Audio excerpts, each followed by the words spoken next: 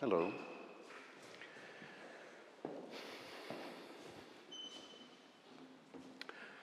We are here to study one of the newest branches of psychology. It's a very new branch. Clinical psychology is almost 200 years old. We started to study crazy people 200 years ago, and we never stopped. So 200 years ago, we were studying psychopaths, we were studying sadists. 120 years ago, 110 years ago, we started to study narcissists. So we were studying unusual people for many, many, many years.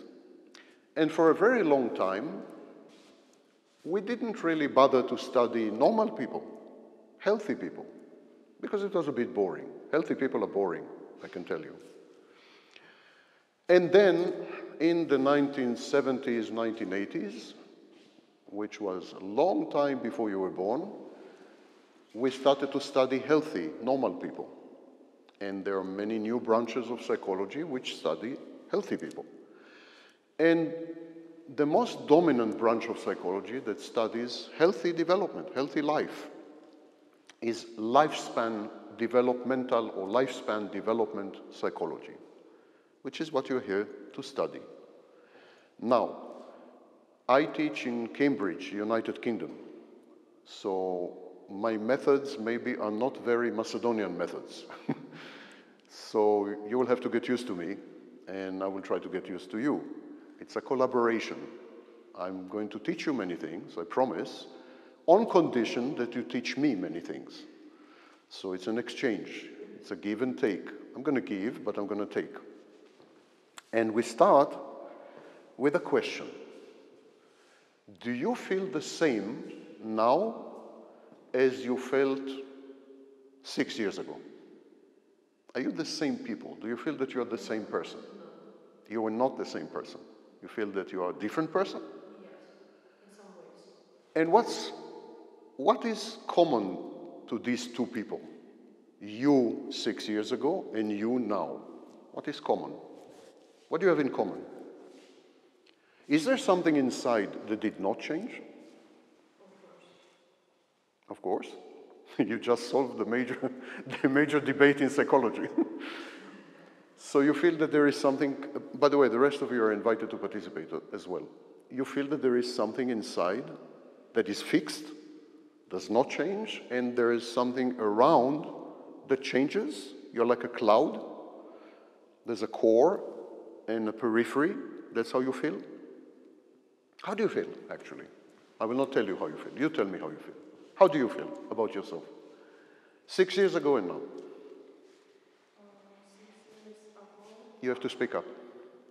I was not happy like I am today, and I didn't know maybe what was right to do and choose, but now I feel more mature and happier. And this I, because you keep saying I was not happy, I am happy, this I, what is this I? Who is this I? It seems that it is something that doesn't change. Some observer, maybe. You're like observing your life. Am I right? Or am I wrong? What is this I that you keep saying? How would you describe it? Anyone else wants to try? What is this I? Do you all feel that you have an I? I am doing this, I'm feeling this. You all feel that you have an I? A center? You feel that you have a center? You feel that you have a core? So if I take you back... We're the main, actually. Sorry? We're the main parts You're the main. of the changes. So if I take you back 6 years, in some ways you would be the same. Yes, it's still us, of course. It's still? It's still us, but upgraded. Upgraded. Okay, version 2. And if I take you forward 6 years, 6 years from now, you think you will still have this core? It will not change? Do you feel that from now until you die, there will be something that doesn't change? Maybe. Maybe. Remains to be seen. Yeah. Sorry? Your heart won't change? Well, your physical heart will change, let me tell you. But yeah, I understand what you're saying. Your soul, what is called the soul or the psyche, this will not change. We don't call it soul, that is in religion. We don't call it psyche anymore. We call it core identity. Core identity. Now, in previous generations, my generation, when there were dinosaurs on Earth and so on, in my generation, we used to call it the self. People had a self. And even before that, we used to call it the ego. So people had an ego, or later they had a self. And now they have a core identity. These are just different words to describe the experience that you are continuous, that there is some continuity, that you continue. Your body changes all the time, especially in adolescence. Your body changes, your thoughts change, your beliefs, your values, your priorities. When you were 10-year-old, you did some things, and when you were 16, you liked boys. Yeah? So priorities change. But there is something that doesn't change. There is some continuity. Would you agree with that? You think it's correct? You think it's correct? You feel that you are continuous? Did you ever feel that you are not continuous? Like, did you ever feel that you suddenly woke up and you were not yourself? Completely not yourself? It never happened to you. You should know that it happens to some people. Some people wake up one morning, or 2 mornings, or 10 mornings, and they feel they are not themselves. But I mean completely not themselves. This is known in psychology as estrangement. The clinical term is estrangement. Someone came in. Which name is missing? Michaela? Lydia, can you copy these names? Because I need to make attendance list later. E with an E? Ah, Michaela, as it sounds. Okay. I'll take photo, whatever. We need to make attendance later. So, when people wake up and suddenly they don't feel like they're themselves, this is called estrangement.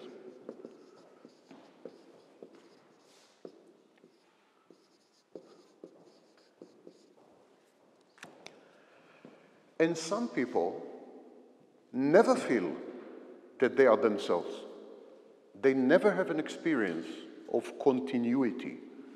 They never feel that there is a self. They never feel that there is a core. They feel that every day they're a different person.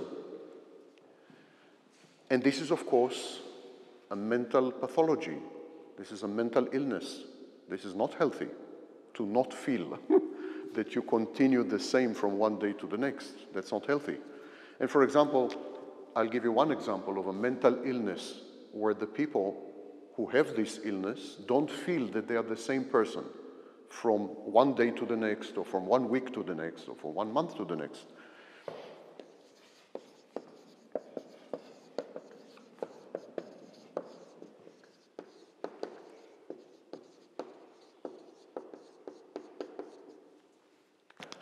People with borderline personalities don't feel that they are the same person all the time.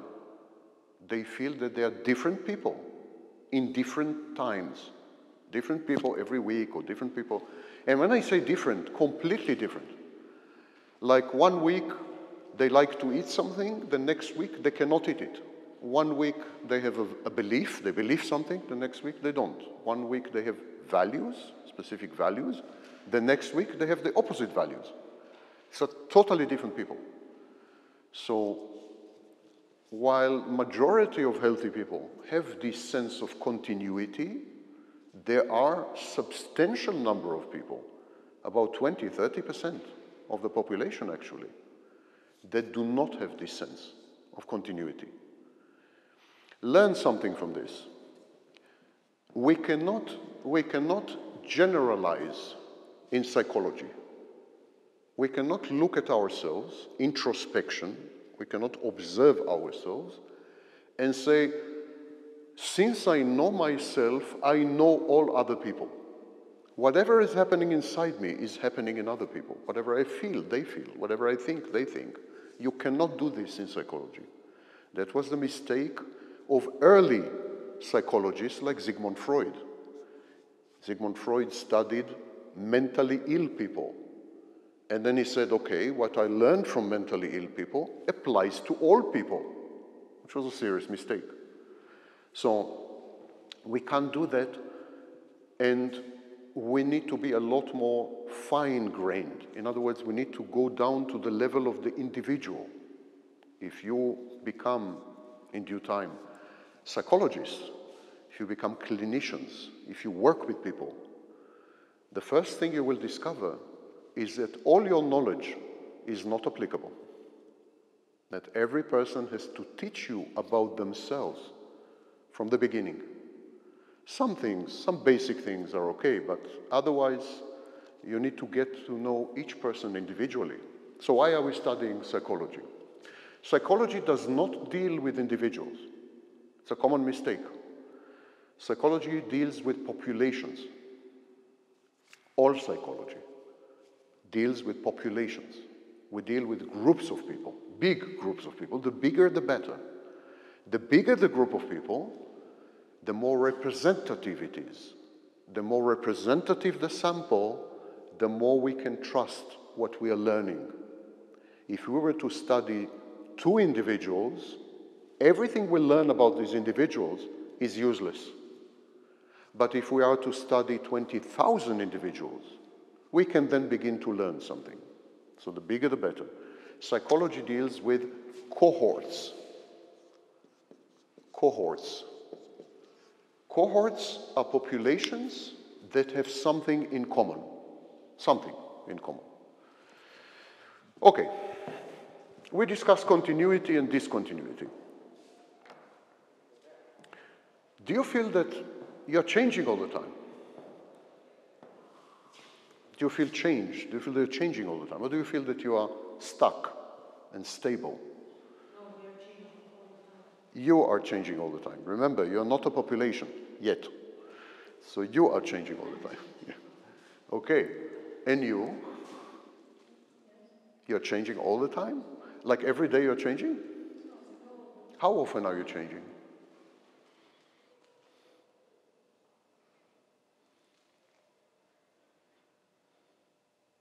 It takes you a long time. So maybe you're not changing that often. You're changing infrequently, not frequently. Is that true? You're not sure? You don't know yourself? So you're not sure how often you're changing? That in itself is interesting. And you, are you changing? And again, every week, every month, every year? Sorry? It's Not not consistent. consistent. And when you say I'm changing, what do you mean you're changing? How do you define change? Like something maybe in my personality or some way that I feel. Like what? You hate cats and a year later you love cats? This kind of thing? No, but like, I don't know. Give us an example. You hate coffee, then you love coffee? What's the change? Give us an example of a change.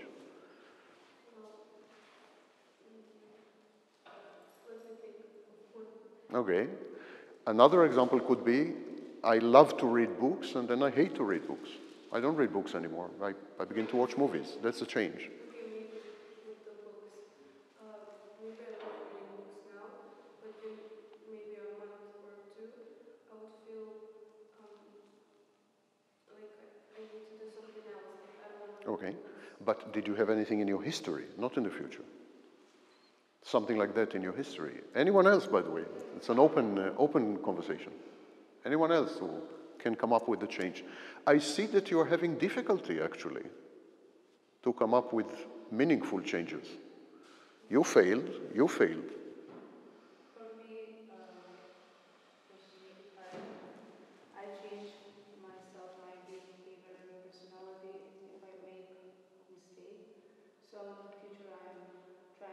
not do the same mistake again, so I'm working on my behavior from now on. That is an element of change. It is called learning.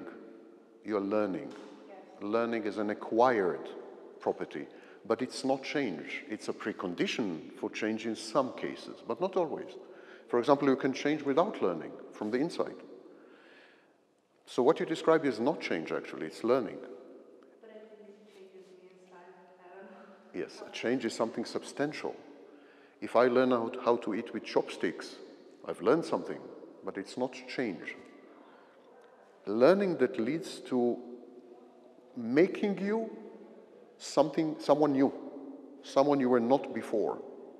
You will discover, if you try really hard, you will discover that you have great difficulty to find any meaningful changes in your life. You think you're changing. It is a common human illusion that we are changing. But you will discover that you have very, very, very, very few and sometimes none changes. So there is this illusion that we are changing. And why do we have this illusion? Because our bodies are changing. It starts with the body. There is something called proprioception. I love big words. I love big words, so I'm going to teach you many big words. If I find the marker. Oh, here's the marker. So there's something called proprioception.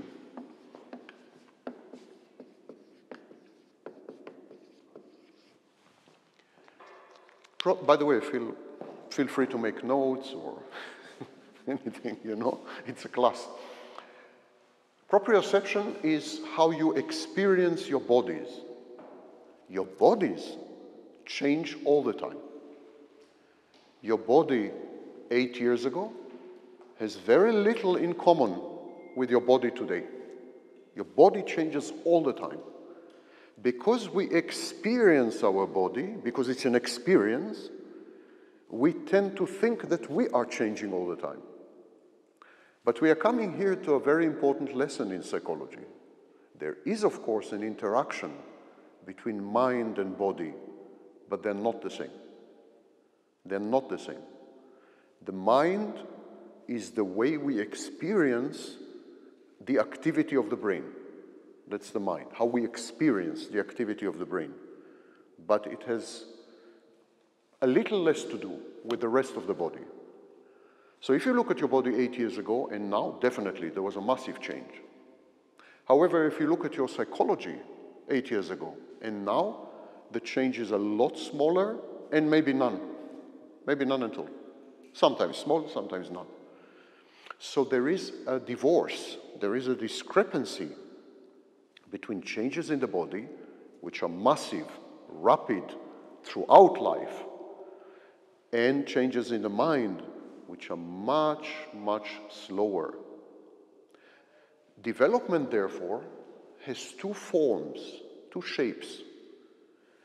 One type of development is gradual, slow, incremental, invisible. You don't even feel it. It's changing slowly, slowly, slowly. And one type of change is discontinuous, abrupt. This second type of change is abrupt, is sudden. In adolescence, for example, how our bodies change in a way, especially female bodies. Male bodies less, but female bodies change in a way which is relatively abrupt.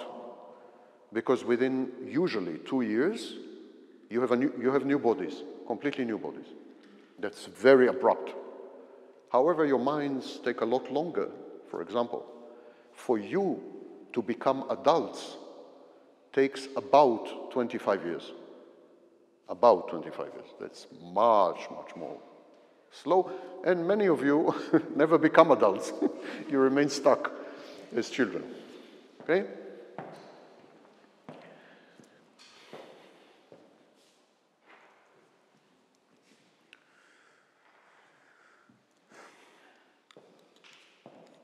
What do you think is more important? By the way, I expect you to respond. I mean, this is the way we teach where I come from. We talk. This is a talk. I'm not here to... So I expect you to respond, I expect you to think, I expect you to disagree with me, although then I may start to cry, and so on. So be a lot more active, please. What do you think is more important? What do you think is more important? Your genes, what you are born with, your heredity, your genetics, or what happens to you throughout life? What do you think is more important, if you care to speculate?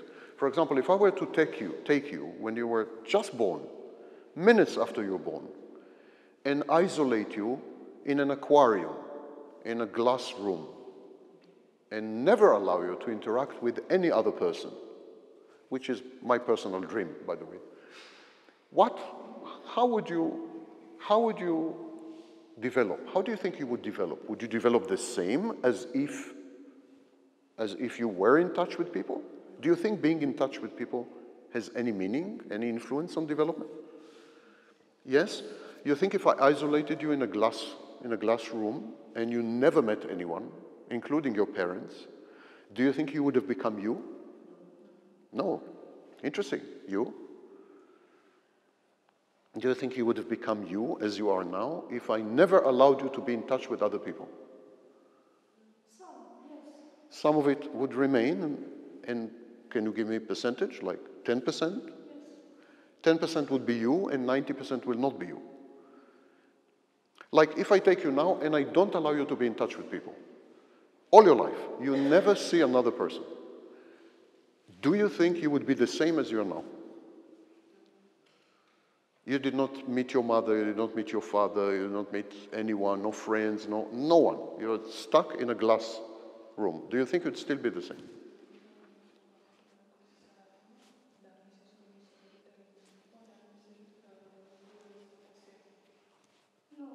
No. Anyone thinks they would still be exactly the same? No. Okay. Anyone thinks they would be 50% the same?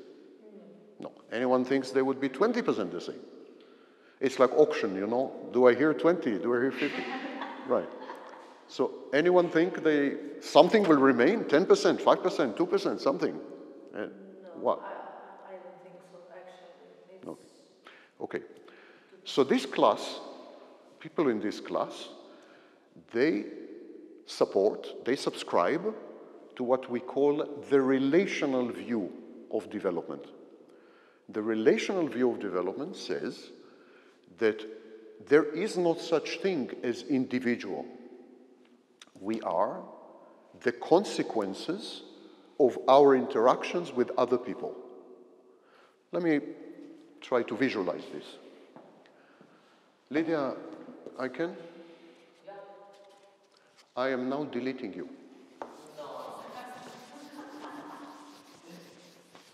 I'm deleting myself also, just to be, equal opportunity deleter. This is the individualistic, so we have two classes, two schools in psychology. The school of individual personality and the school of relational personality. The second school is known as object relations. So, this is the classic school. You heard of Sigmund Freud? Yes. It's this school. You heard of Carl Jung? Yes. It's this school. You heard of Erickson? Yes. Yes, it is this school. So this is the individual school. It's as if the individual develops from the inside, mostly, although Erickson gave a role to society. But still, all the drive to develop, all the growth is coming from inside, not from outside. And this is known as the individualistic school. Individualistic school, okay? The other school is known as object relations, or relational for short. According to this second school, which started in the 1960s in the United Kingdom, according to this second school, we are just the sum total of our interactions with other people. So if I have an interaction with you, interaction with you, with you, with you, with you, and I put these 6 interactions together, that's me. There is nothing except my interactions with other people. There's nothing except relationships. What we call individual is an intersection. Let me show you, let me demonstrate to you visually.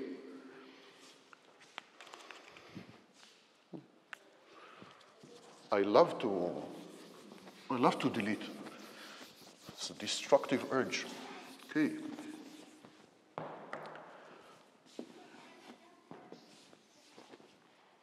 How is my drawing skill?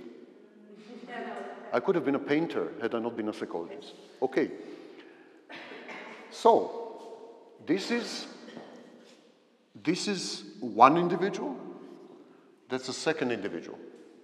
Okay? 2 individuals. According to this school,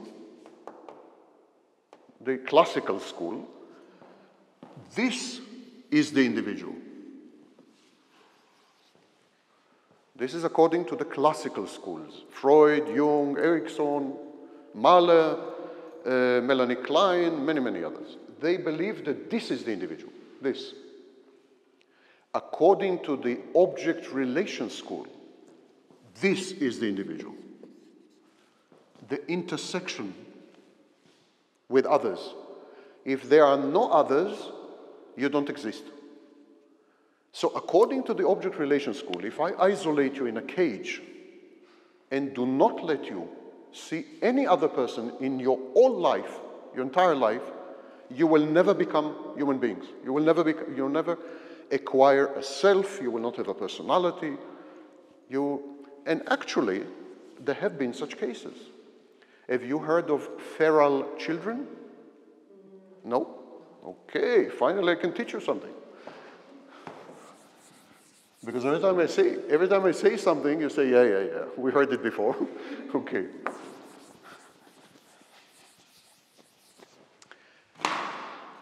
Oh, feral children.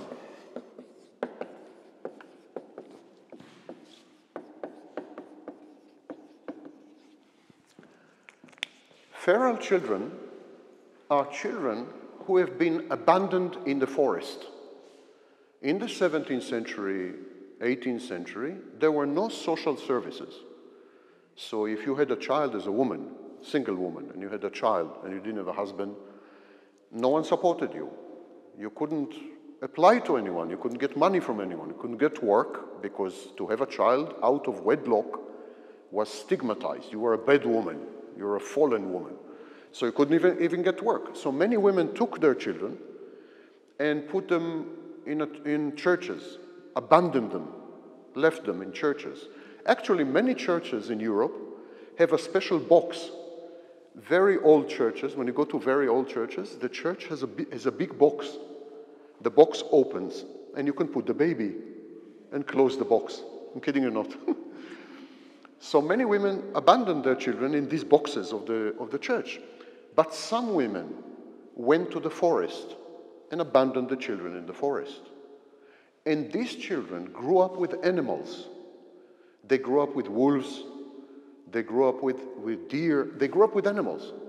They never saw a human being, ever.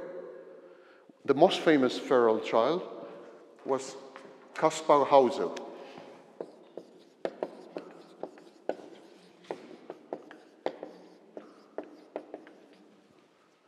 There's a movie, actually a few movies, about Kaspar Hauser, if you want to watch it. Why am I mentioning feral children? Because this is exactly the experiment that I'm proposing. These are children who never met other people. These children were observed by people who found them in the forest, and initially, for a very long time, 1 year, 2 years, 3 years, they did not have a personality. They did not have a self. Of course, they did not have any language. They couldn't talk. But they also did not perceive themselves as separate. In a minute, we'll come to it. They didn't perceive themselves as selves. They didn't have a self. So we know that in the absence of interactions with other people, You do not become yourself. The word yourself is misleading. It's as if you own, you possess yourself, yeah? Myself. My smartphone, my laptop, myself. It's like some kind of possession. But you're not in possession of yourself. Not at all. Other people create yourself. So it's delusional. It's an illusion to think that yourself is owned by you. It is a gift or a curse given to you by other people. Those of you who would like to learn more, there was a guy who, by the way, looks like my twin. Exactly my twin. You go online and you will see what I mean. It's like identical twin. What's his name? His name is Lacan. Lacan. He was a psychologist. And his area, his field of psychology, is my field of psychology. I teach personality disorders. That was his field. And we do the same work, and we use the same language, and so on. And I think I'm the reincarnation of Lacan, only much more handsome. So, this is the perception that people are the combined outcomes of relationships with others. And of course, you immediately begin to see that lifespan development psychology is not only about what happens to you from the moment you're born, or actually from the moment you are conceived to the moment you die, but it's also about society. It has a social dimension. What happens to you when you are among other people?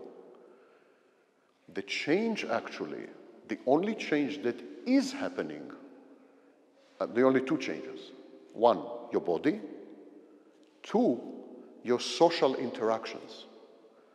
The way you interact with others and with society, the ways change all the time. That part is true. You, when you interact with other people, maybe you're not the same as you were 10 years ago. There's a bigger chance that this change has happened than any other change. And some people don't change.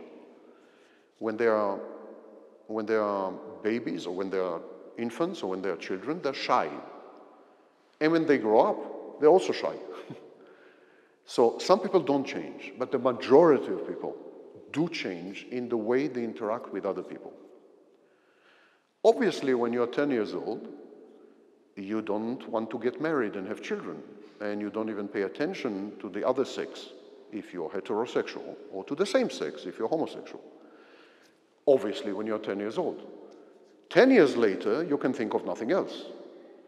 That's the way your perception of other people and interaction with other people has changed. You are social creatures, and you're nothing except social creatures. There is no meaning to define a human being without society. No such thing. You can hate society. You can hate society. You can isolate yourself. You can be a loner. You can be a terrorist. You can even become a psychologist, which is the ultimate way of hating society. But even when you hate someone, you are defining yourself by that someone. If I love someone, I'm defining this love defines me. And if I hate someone, this hate defines me. No way to avoid this. And if I'm isolating myself, and I never ever want to meet any human being ever, that's a relationship. I have a relationship with human beings, which is a relationship of avoidance. Now we call this negative identity formation. Let me explain to you what is positive identity formation and negative identity formation. Don't worry, there's a break every 45 minutes. Negative identity formation, positive identity formation. When you grow up and say, I will never be like my mother, that's negative identity formation. I will never be like. There's positive identity formation. I want to be like my father when I grow up. I want to be a doctor or something when I grow up. That's positive identity formation. There is no other type. There is no other type. So you define yourself as who you are not compared to other people, or you define yourself as who you are compared to other people. But it's always compared to other people. This is your point of reference. You become, through your interactions with other people, starting with mother. And we will talk a lot about mothers in the first part of this extended course. As mothers are very, very crucial. One note about mothers and why they're crucial, and we move on. We started at 10 minutes after, so I'm very cognizant. 45 minutes, you will have a break. Those of you who survive and for some reason come back, we continue.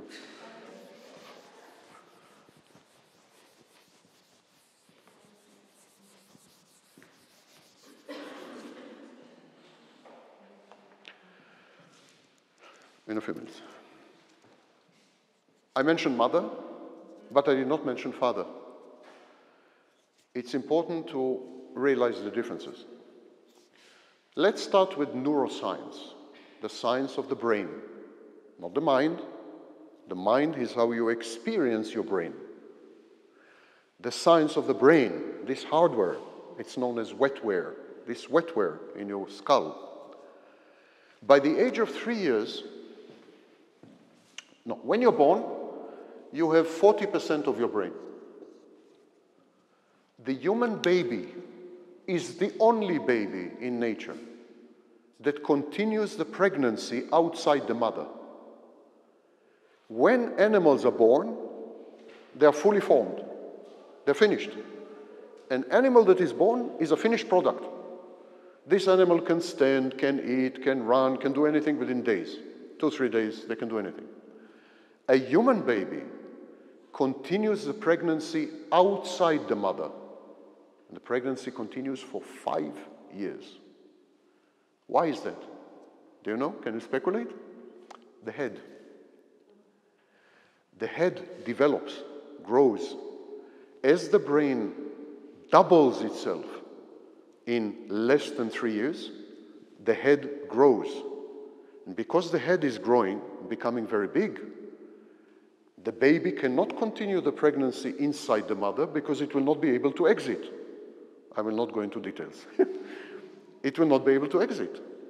So the pregnancy has to continue outside because of the size of the head. Now, this is age 0. This is the first day you are born. Only 40% of your brain is completed. And in many people you will meet, it never changes. No, I'm kidding. Okay. By age 3 years, 80% of your brain is completed. And by age 5, 90% of your brain. And by age 25, 100% of your brain. Okay. So, there's a critical period here. This is the critical period. This is the critical period. And this critical period is known as the formative years. During this critical period, these 3 years, the mother is the dominant influence. And only the mother is the dominant influence. It is the mother who determines if the child grows up to be healthy, mentally healthy, or mentally ill, if the child becomes functional or not, etc., etc. So we'll discuss the mother a lot when we discuss the formative years. Later, the father enters the picture, and the father teaches the child how to behave in society. This is a process known as socialization. Socialization. So the father is the one who teaches the child how to behave. The father teaches the child scripts. We have social scripts, we have sexual scripts. Much later, the father teaches the child how to flirt with a woman, or how to respond to the flirting, or whatever. So it's the father's role, socialization, and the father teaches the child skills, all kinds of skills. Now, it is common misperception that the father is very influential together with the mother at the beginning, not true, and that daughters acquire skills from the mother, partly true, not completely true. Actually, they acquire more skills from the father. The father is the skill bearer. He is the socialization agent. Again, we'll discuss all this a bit later. Don't be alarmed. It's a lot to take in, I understand, but we'll try to make it as interesting for you as possible.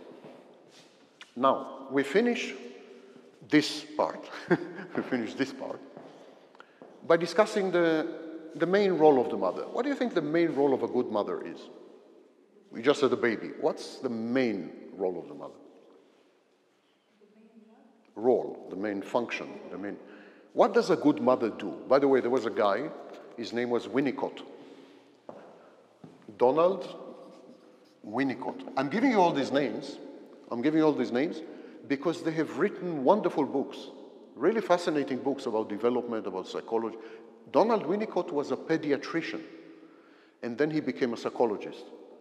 And he described the world of the child amazingly, if you want. So, Winnicott.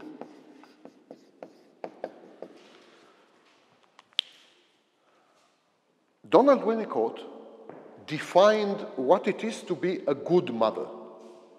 So, it's called the good enough mother. Good enough mother.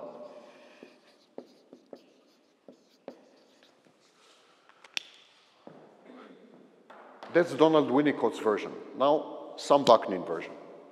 What do I think the most important function of the mother is?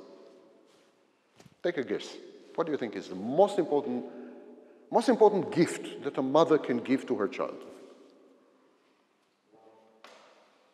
To take a good care of her child. It's helpful, yeah. It's helpful. But that's not the most important gift, because a grandmother can do that. Attention is very important as well. But again, you're talking about things that others can give. Attention, food, grandmother can give, grandfather can give, uncle, aunt. Yeah, important to get it from mother, of course. But that's not what I'm talking about. Something only the mother can give.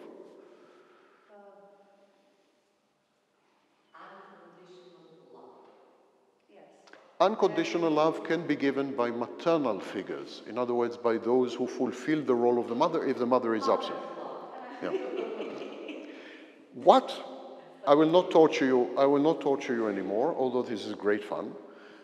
The thing that a mother can give that no one else can give is push the child away. Push the child away. It's exactly opposite what you think. You think a mother should embrace, should hold. That's a bad mother. A good mother pushes the child away so that the child can separate from her and become an individual, divided from her. Individual means divided. Divided from her. We call this process separation individuation.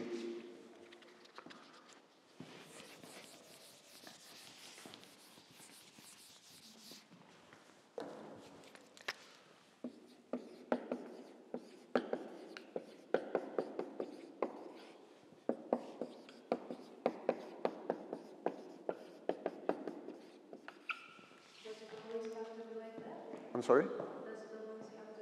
Yes.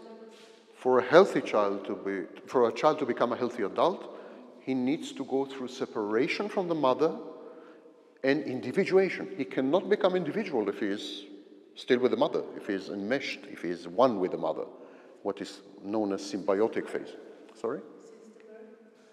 When the child is born initially, we'll talk about it, I don't want to go into details, but at some point, usually around 2 years old, the mother needs to encourage the child to separate from her.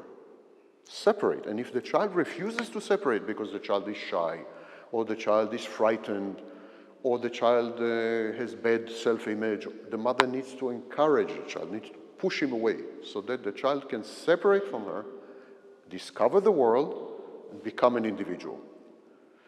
You know this, they're babies, small babies with mothers. You can see them in the park, anywhere. So the baby hugs mommy's leg, because he cannot reach higher. He hugs the leg. And suddenly the baby leaves mommy and runs away. Runs away for 10 steps. He's not running away to Skopje. Yeah? He runs, 5 steps, 10 steps. And then the child looks back at mommy, turns around, and runs back to mommy and hugs her. This is the beginning of separation. The mother allows the baby to separate. She doesn't panic. She doesn't panic. She doesn't punish the baby that he went away. She encourages the baby to discover the world, to explore the world. And the baby knows mother is always there. Mother is not going away. Mother is there, and he can always come back to her.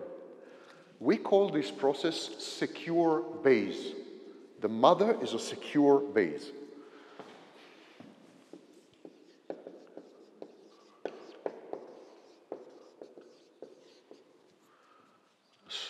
Mothers who do not allow the child to separate because they are selfish, or because they are needy, or because they are anxious, they are afraid something will happen to the child, of whatever reason, these are bad mothers. The child then cannot separate and cannot become individual. We will have a whole session, a whole lecture about this, so I will not go into details right now. It's a fascinating process. How would you divide human life? To which stages? Which periods would you divide human life? Suggest. Say anything you feel like. How would you divide human life? Give me some periods. How do you start life? As what? You don't know how you start life? You're born. It's news, breaking news. You're born. So newborn, okay. That's the first stage, yeah? Okay, newborn. Then, what's the next stage? You were just born. What's the next stage?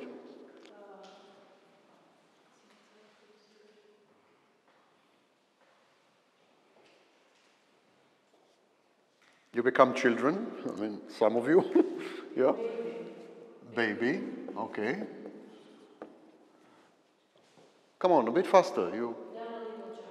Child, okay. Teenager. Adolescent. Adolescent is teenager. Yeah? Next. What happens to you after you are an adolescent? Looks like very far future, but what happens to you?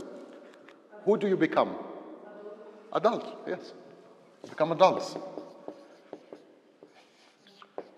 And then when you finish being adults, what happens to you? We became old people. Old people. Like me. And then what happens to you? Then what happens to you? You die. Yes, this is guaranteed. No one can escape this. Death. Death is a part of life, a very important part of life. Imagine, for example, if you could live forever. What a nightmare. Imagine you could live forever. How would your life look? Would you have any motivation to do anything? It will be boring, actually. Boring. But would you want to do anything? No. Why to do it now? You can do it in a million years, Why to do it now? So if you had an infinite life, if you could live forever, probably you would never leave bed. You would be in bed all day. You would have no motivation to see anything. Not even, for example, not even to watch a movie. Why to watch a movie? You're going to live to be a million years, so there's so many movies waiting. Maybe the only exception is Taylor Swift. Maybe. Taylor Swift, I understand, but all the rest, I don't think he will do anything. Okay, this is your suggestion, yeah? I'm not saying this is how we in psychology divide human life, but this is how you divide human life. Okay?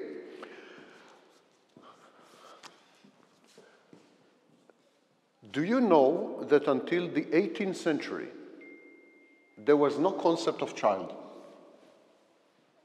Do you know that the first time we began to talk about children was in the end of the 18th century? Before the end of the 18th century, we did not describe people as children. We described them as little adults.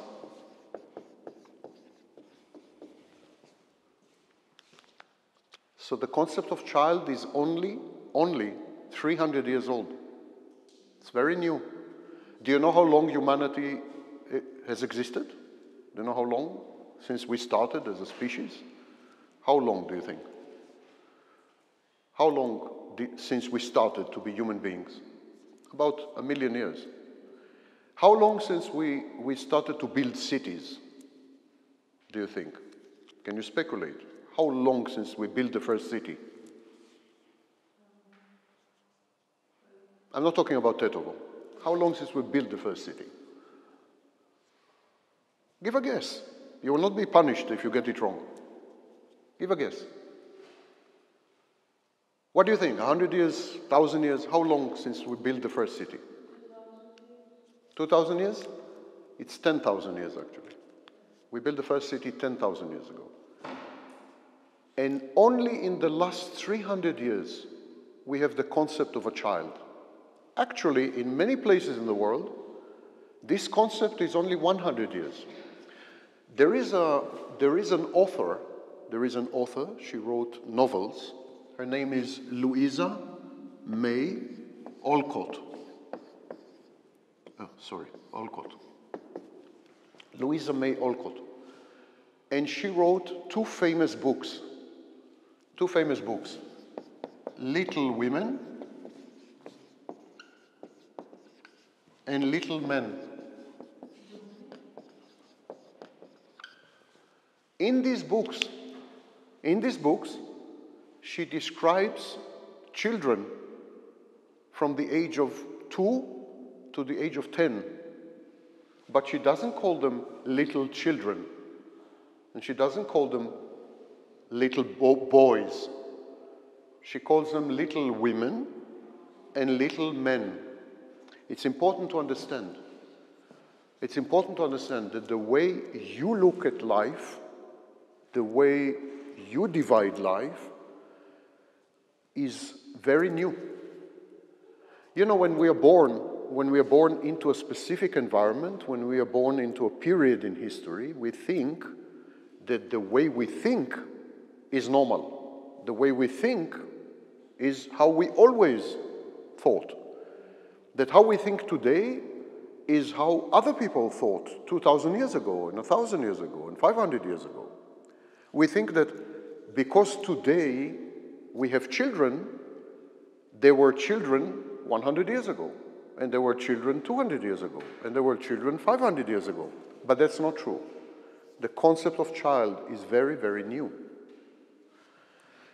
Adolescence, the concept of adolescent did not exist until 1926. We did not have teenagers until 1926. The guy who invented this concept, his name was Stanley Hall. Stanley Hall was the first to describe adolescence. And he said it's a specific phase in human development. Imagine that for 1 million years, or maybe 300,000 years, or maybe 10,000 years, it didn't occur to anyone. No one thought about teenagers. Even though our bodies change dramatically, no one thought that it is anything special, that it deserves a special name. So adolescence and childhood are very new developments. This is interesting that it's new developments, because if it is so new, maybe it's wrong. I mean, everyone 200 years ago was stupid. Everyone 500 years ago, they were stupid. They didn't notice children. They didn't notice adolescents. Why didn't they come up with childhood? Why didn't they invent adolescence? Maybe we are the ones who are wrong. They were right, we are wrong. Maybe. We don't know. We are used to think of people as children. We are used to think of people as teenagers. But this is very new. And because it's very new, there is a possibility that they were right 500 years ago and we are wrong. It's a possibility. I'm not saying it's for sure, but there is a possibility. So, this raises an interesting question. When we divide life into stages, is this the correct approach? Maybe we should not divide life into stages, but we should divide life into topics, themes, something that continues throughout life, throughout the lifespan.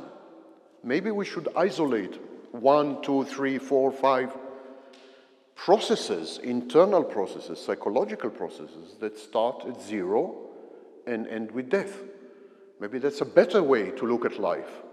Maybe all these divisions, baby, child, this, that, maybe they're artificial.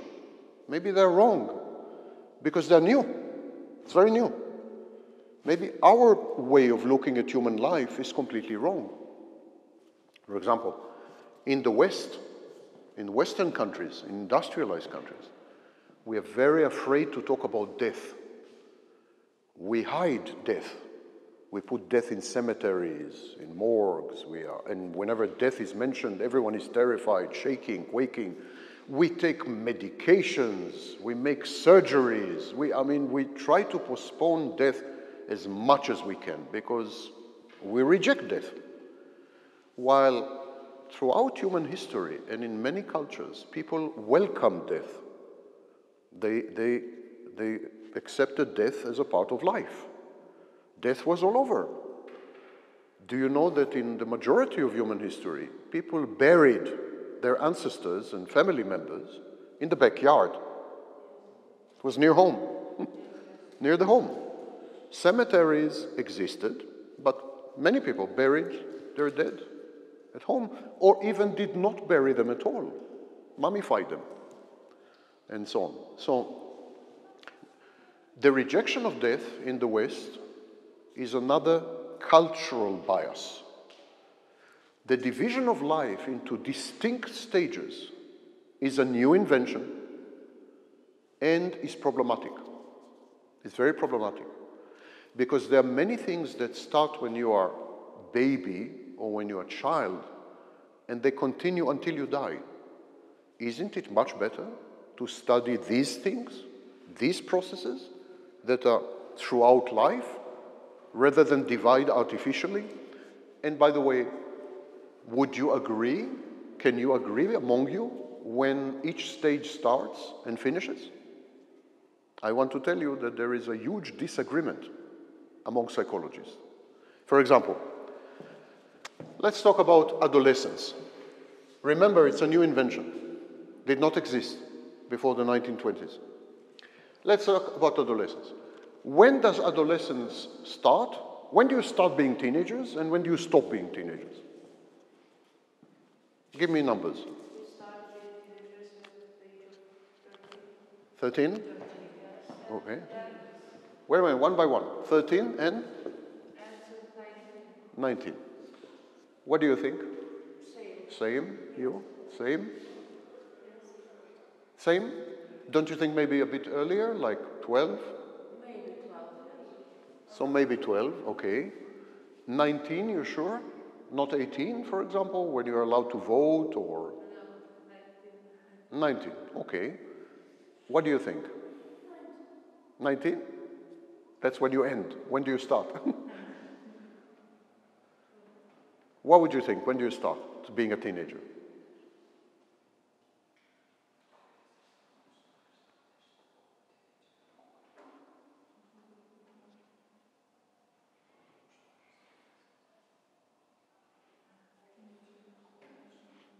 It became a symposium. So what's the result of the conference? When do you think it starts? When do you become teenager? Do you have a number for me? 10, 11, 12, 13, what? 12. Okay. You? 18. Why did you choose 19, by the way? What's so special about 19? We learned in high school that from the age of... Aha, so it's not about you, it's about society. Society has... So we accept that like teen, like 13, and then hit 19, so... But adolescence is supposed to be something not dependent on society. It's supposed to be an internal process, a development process. So, but in Israel, for example, people go to the army. They join the army when they are 18. That means in Israel, teenagers stop being teenagers at 18? No. That means in Israel there is one teenager, in Macedonia another teenager, in... There was primary school from 7 years until 13. Okay. Then you enter high school, 14 to 18, and then you are considered to be, you have enough. This is in Macedonia. Yeah. There are other countries where the numbers are different. What I'm asking is, But they are relating to the I understand what they're doing. What I'm asking is, in other countries the number are different. So the teenage years depend on where you are. So it's not part of development. It's dictated by society. By society. For example, in Yemen, you could get married when you're 14. By the way, in the United Kingdom, until the end of the 19th century, you could get married when you were 12. That's United Kingdom. In Canada, you were allowed, not now, but you were allowed until a few years ago, you were allowed to begin to have sex when you were 14. So, you're beginning to understand the problem? It doesn't seem to be scientific. It doesn't seem to be real. It depends too much on location, on high school, this school, that school, obligations. It's not serious. This whole period is not serious. So, we say, okay, forget society. Let's talk about the body. Teenage years is when the body changes. It's a great definition because the body changes the same. In Israel, in Yemen, in Macedonia, in Russia, in the United States, everywhere in the world, the body changes the same. So this seems to be a bit more scientific, a bit more. So what changes in the body should define teenage years? Which changes in the body? Sexual changes? Depends on the country. Menstruation, the period, starts in the United States 2 years earlier than in Africa, for example. So that's a bit of a problem, because if we use sexual changes, in Africa, teenagers would have another 2 years.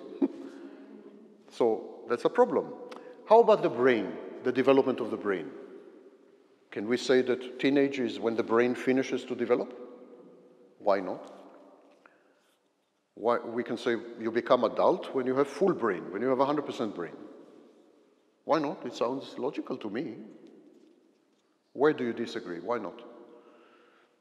I think that the brains continue to develop to 25 years old. Exactly, so teenage is 25. Until 25, why not? Actually, there are scholars in the world that say exactly this. For example, this woman, Twenge, she says that teenagers today are from about 12 to 25. She redefined adolescence, and she said adolescence, teenage, is 12 to 25, because she uses the brain. This is when the brain finishes developing. Again, this is not serious. This is not serious. This is not science. If we have so many arguments about, you've seen how many arguments we had here. If we disagree about everything, we disagree about changes to the body, we are 6, 8 people, and we had 3 different opinions. This is not science. If I ask you about the sun, we all will have a single opinion. So it's a very big problem, these divisions. And today, in lifespan development psychology, we are transitioning from this approach to topical approach. In other words, we don't care if you're a child, adolescent, adult. We care what is happening in your mind and what is happening in your body. And some of these processes that are happening in your mind, they start at age 0 and they end when you die. And some of these processes in the body start at age 0 and they end when you are 25. So we focus on what is happening. We focus on processes. We don't focus on this kind of division. This is very old thinking. But it's old thinking, and you will still find it in textbooks. In all textbooks, you will find this division. It's not the current thinking. It's not how we think about human life anymore. Today, we think about human life in topical terms. So if you look for a textbook, if you look for a text to study lifespan, a book, article, video, look for something containing the word topical. That's the newest approach. Da, thematic.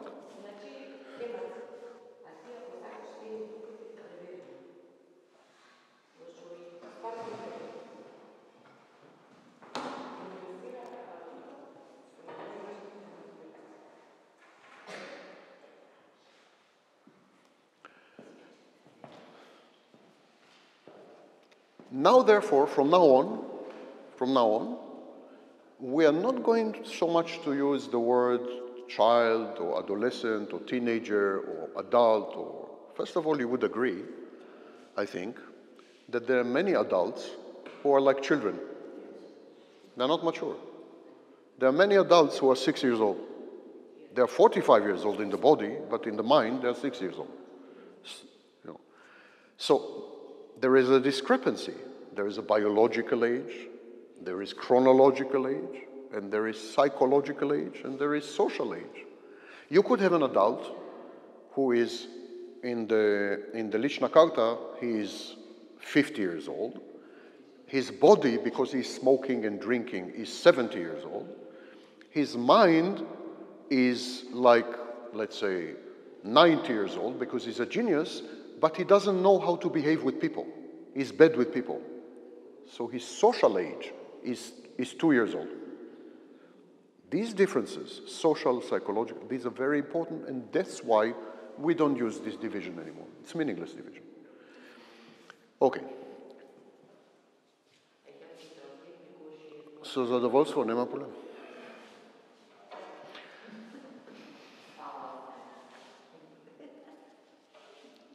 Hvala i na vas.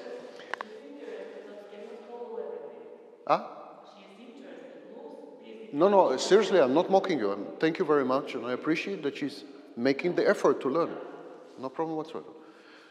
Guys, because I'm using English of Cambridge University, am I, for you, a bit too much? Do you want me to reduce, to go down in... It's okay, we understand you, but some of the vocabulary is not like... Yeah. So, stop me. Yeah. Stop and ask me. Usually I will not know the answer, but sometimes I... It's clear, you explained it. Okay. There are three schools in lifespan development psychology. Three big groups of scholars like me, academics and so on, and they disagree with each other. Now, when academics disagree, this is the worst kind of conflict you ever see. Not Ukraine, not Gaza, this is the worst. It's a very dangerous situation. So consequently, academics don't talk to each other. They talk only to other members of the school, because it could be life-threatening. There are three schools.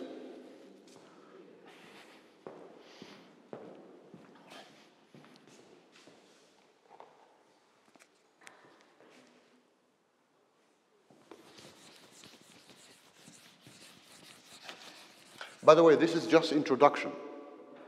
Throughout the course, we will go much deeper into each. So I'm just giving you like a taste, you know, like mezé, a taste of the. Okay, so we have basically three schools. One is known as blank slate. One is known as developmental plan, also known as unfolding.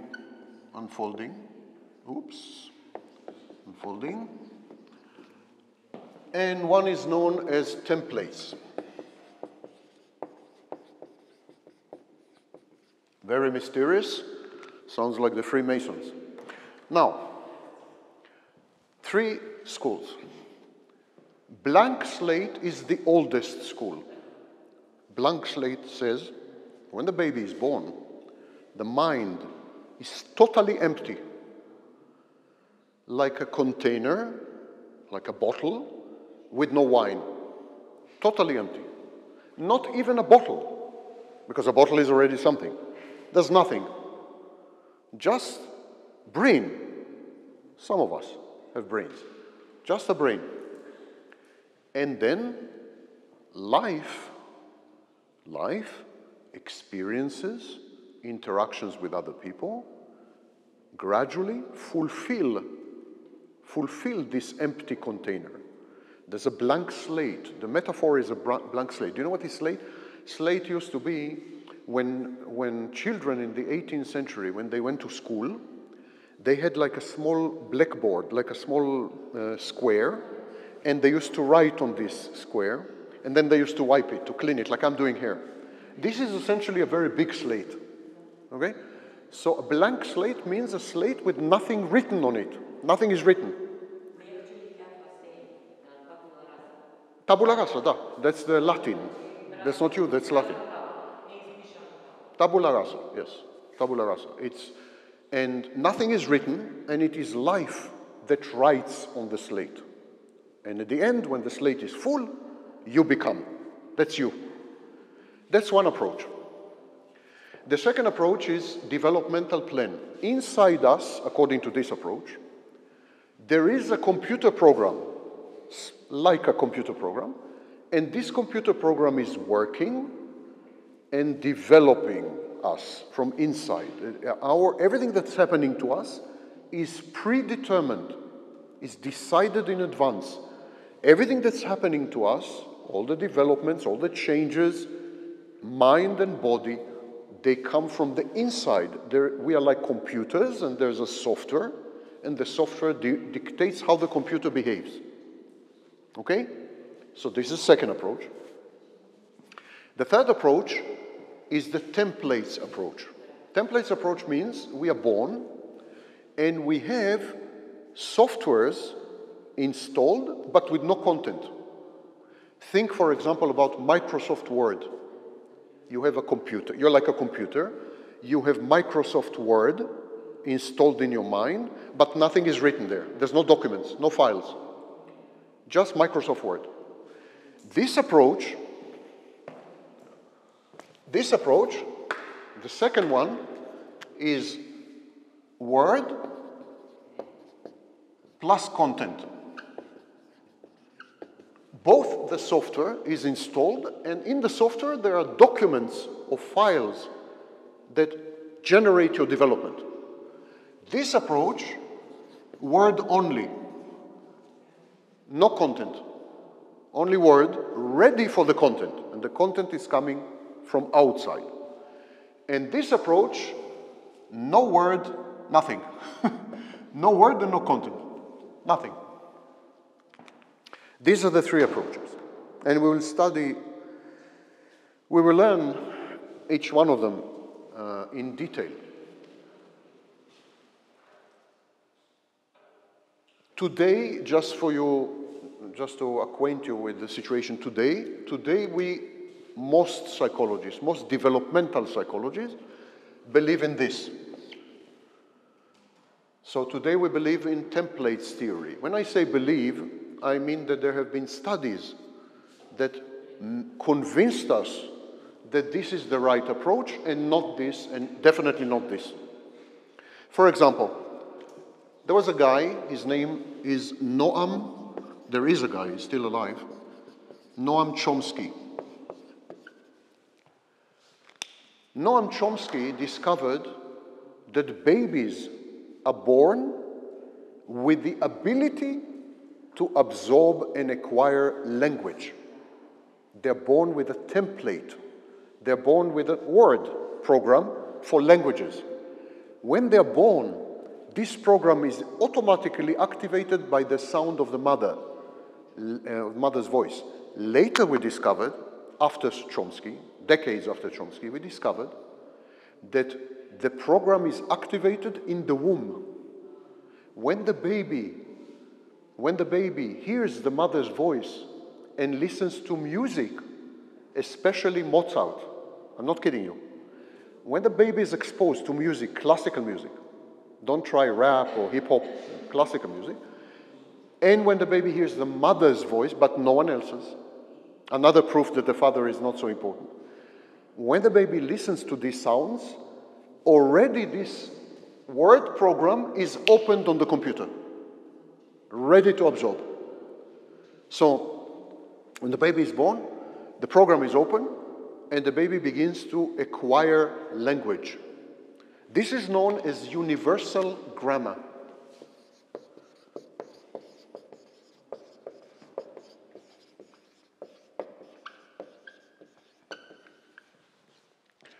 This is Chomsky's universal grammar. So, in at least one field, which is language acquisition, the acquisition of language, learning how to speak. At least in this field, we have proof that babies are born with a pre-installed application, with a pre-installed software. If you think of the mind as a smartphone, they have an app. When the mother buys a smartphone, the new baby comes with apps from Makenovsky Telecom. So, so today we believe more in templates. But this was a big thing. The blank slate was for 200 years the dominant theory. And because this was the dominant theory, this created the belief that we can influence and shape people and change them and have an effect on people which is infinite. Like we can take a baby, a newborn baby, and because he's a blank slate, nothing there, we can make him anything we want. We can change him in any way we want. And the baby will become whatever we want. That was the belief for 200 years. And so this had a huge influence. This approach had a huge influence, for example, on education. All the educational system of the world, this university included, all educational institutes, are built on the wrong theory of the blank slate. It's like when you're coming to me to my class, you're a blank slate. And I can write on it whatever I want. That's the approach of university. That's the approach of school. The approach of kindergarten. Military. All social human institutions are built on this misconception, this mistake, that we are blank slates. It's amazing. But to go back now and to reprogram everything is impossible because there's too much investment in the... Now I'll tell you a horrible story, because one of the main tasks of this course is to give you nightmares. So I will tell you a story that will give you nightmares. You don't like nightmares? You drifted off? Okay. I'll tell you a story that will give you nightmares. In 19th century Europe, I love these small stories because, in 19th century Europe, children were kidnapped. Babies, especially babies. At the time, groups of nomads, at the time they were known as gypsies, but actually they were not only gypsies, they were just people traveling and so on. And they were stealing babies. They were stealing many other things, but they were stealing babies also. And they were stealing babies. And the baby was tiny. And they had these huge bottles. And they put the baby in the bottle. I'm kidding you not, that's true. It's a true story. They put the babies in bottles. The baby was growing inside the bottle. And the bottle broke the bones of the baby. So the baby became the shape of the bottle. When the baby was about your age, no, younger, 11, 12, something like that, they broke the bottle. And what was left was a human being in the shape of the bottle. So this is the blank slate theory. It's like the bottle is, the baby is a blank slate, and the bottle can shape the baby. By the way, if you want to read more about it, and to have night-long nightmares, then this is called this historical fact. Sorry, this historical fact.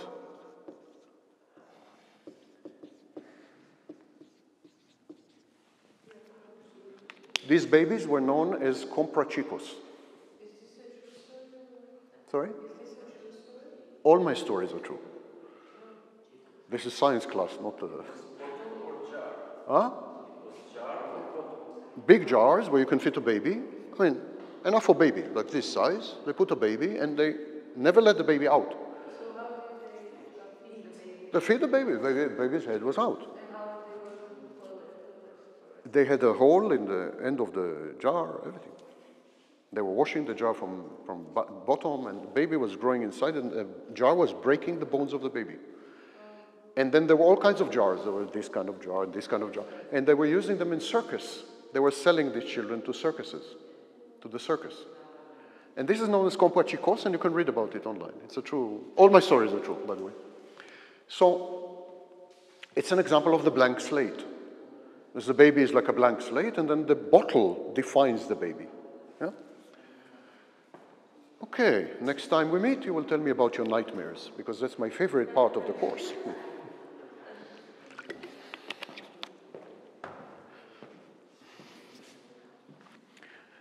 Now I'm going to introduce you to an amazing character. Character, personality. Erik Erikson, sounds like a Viking. Erik Erikson. And before I go there, another story, all true, I never lie, at least not in class. So another story. Of the 10 most important figures in psychology, 7 were not psychologists. That shows you. Sigmund Freud was not psychologist. He was neurologist. Melanie Klein was not psychologist. Winnicott was not psychologist until much later. I mean, of the 10 most important figures in psychology, 7 were not psychologists at all, other professions. There was even one who was a liar. He lied that he's a psychologist, but actually he was not. His name was Bruno Bettelheim, and he became one of the most important figures in psychology. He interpreted fairy tales and legends and so on. It's very famous, and his books are used until today. I teach his books, but he was never a psychologist, and he was a liar. He was a con artist. Ismamnik. Okay. Erik Erikson is another example. Erik Erikson is the most influential figure in lifespan development psychology, by far. And yet, he failed to become a professor. He tried in Harvard University and so on and so forth, and for many, many decades, they refused to make him a professor because he didn't have sufficient education. So here's an example of someone who was officially not, top-level academic, but created the whole field. So, don't be too fixated, don't be too obsessed with degrees and professors and doctors. And enlightenment and inspiration and insight come from unexpected places. You don't have to be a doctor or a professor to contribute to psychology. You have to be a human being. You have to observe. You have to resonate. You have to empathize. These are the tools of psychology. Psychology can never be a science. Anyone who tells you otherwise is misleading you. It can never be a science. Because we are studying things, we are studying humans, and humans change all the time, like from minute to minute. The very fact that I am studying you changes you. The fact that you are my subject of study changes you. So there's a serious problem with psychology as a science. But psychology is a wonderful branch of literature. Literature. The greatest psychologist ever was Dostoevsky. The greatest, and the second greatest is Nietzsche, not a psychologist. So you must approach psychology with humility because you are studying the most complex topic in the whole universe. I know, because I have also a PhD in physics. I'm a doctor of physics as well. So I can compare physics with psychology. And I'm telling you that the most stupid human being is millions of times more complicated than the universe. And I have a theory about the universe which is developed all over the world and studied and so on, in both fields. So the universe was nothing for me. Nothing when coming to the human mind. The human mind for me is still a mystery. Universe, much simpler. Be humble when you come to psychology. And now we're going to discuss Erik Erikson. I see that you're nodding your heads and so on. Have you studied Erikson elsewhere? Yeah, It was mentioned, or did you study him? Mentioned. Yes. In which course, if I may? Child psychology. Child psychology? Mm-hmm. Erik Erikson, of course, is the opposite of child psychology. I don't know if you realize. There was a big debate initially. Sigmund Freud and later Jung and later others, and so object relations and so on, for about 50 years, classical psychology at the time, they said that what happens to you as a child determines your life. In other words, whatever experiences you have as a child, whatever difficulties you have as a child, these shape you. You become the outcome, the result of what happened to you in childhood. This is the approach of Sigmund Freud, of Jung, of many others. Winnicott I mentioned, and there are many, Guntrip, and Fairbairn, many others. We'll discuss them a bit later. Erikson came and said this is wrong. It is not true that development stops in childhood. That's not true. Development continues all life. Development is a lifespan phenomenon. So he was actually against child psychology. He said that's nonsense. We shouldn't have child psychology. We should have lifespan development psychology. And he was the father of lifespan, because he said when you are 40 and when you are 50 and when you are 60, you're still developing. And until the very day you die, you're still developing. So what's the point of isolating childhood? What's the big deal? Why only childhood? You're developing all the time. So he was against child psychology, just for you to know. He divided life to 8 stages. We're going to focus a bit on him, so we're going to dedicate a whole session to him. He deserves it. He deserves this whole session. But I'm going to kind of review. He said the first crucial thing when you're born, first crucial thing, is you have to trust. If you don't trust your mother, you're in bad shape as a baby. Of course, this raises immediately the question, can a baby trust? Do babies have cognitive processes? And for a very long time, we thought that babies don't have cognitive processes. They don't think, they don't have emotions, they don't notice the environment. There were schools in psychology that said that until age more or less 6 months, 7 months, the baby cannot tell the difference between mommy and the world. Mommy was the world. Mother was the world. And this was known as the symbiotic phase. But recently, especially in the last 10 years, we have proven conclusively that starting around 4 or 5 weeks after you are born, you begin to experience the environment, you are reacting to the world, and so you have a relationship with the world and with people outside you. There is something called reflexive empathy. Reflexive empathy is mommy smiles at you, you smile at mommy. You reflect mommy, so reflexive empathy.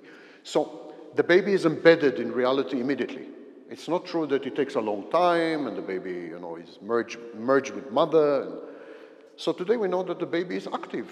And actually, there are scholars who have demonstrated that the babies are integrated with the environment outside mother when they are inside mother. When they're in the womb, they're already interacting with the world outside the womb. So, in this particular case, it raises the question, what does a baby experience as trust? I mean, what all of us experience as trust, we understand. Because you're teenagers, I'm a dinosaur, but we all experience trust, okay? And that's an adult conception of trust. Someone is reliable, someone is predictable, someone keeps promises, someone keeps his word. In other words, your conception of trust is a study, an experiment. You're testing people, right? Like we do in laboratory. You're testing people. If they pass the test, you give them trust. So we say that your concept of trust is pragmatic heuristic. You're testing. The baby cannot test. Or can the baby test? Do you think a baby can test mother? Why not? Think about it for a minute. Do you think a baby can test his mother? How would you as a baby test mother? For example, you want to eat and she gives you food. Is this not a test? It's a test.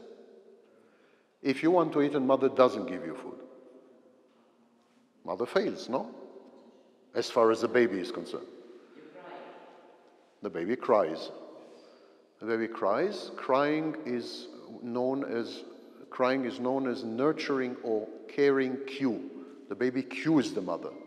Mother, I need something. Mother doesn't know what the baby needs. Maybe he's wet, maybe he's hungry, but it's a cue. But of course the baby tests mother all the time.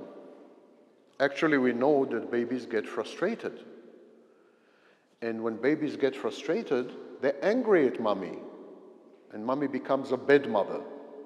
When they're frustrated, they want to eat, they don't get food. They want mommy to stay in the room. Mommy leaves the room. They get angry at mommy, and mommy becomes a bad mother. Now, this is a process known as splitting.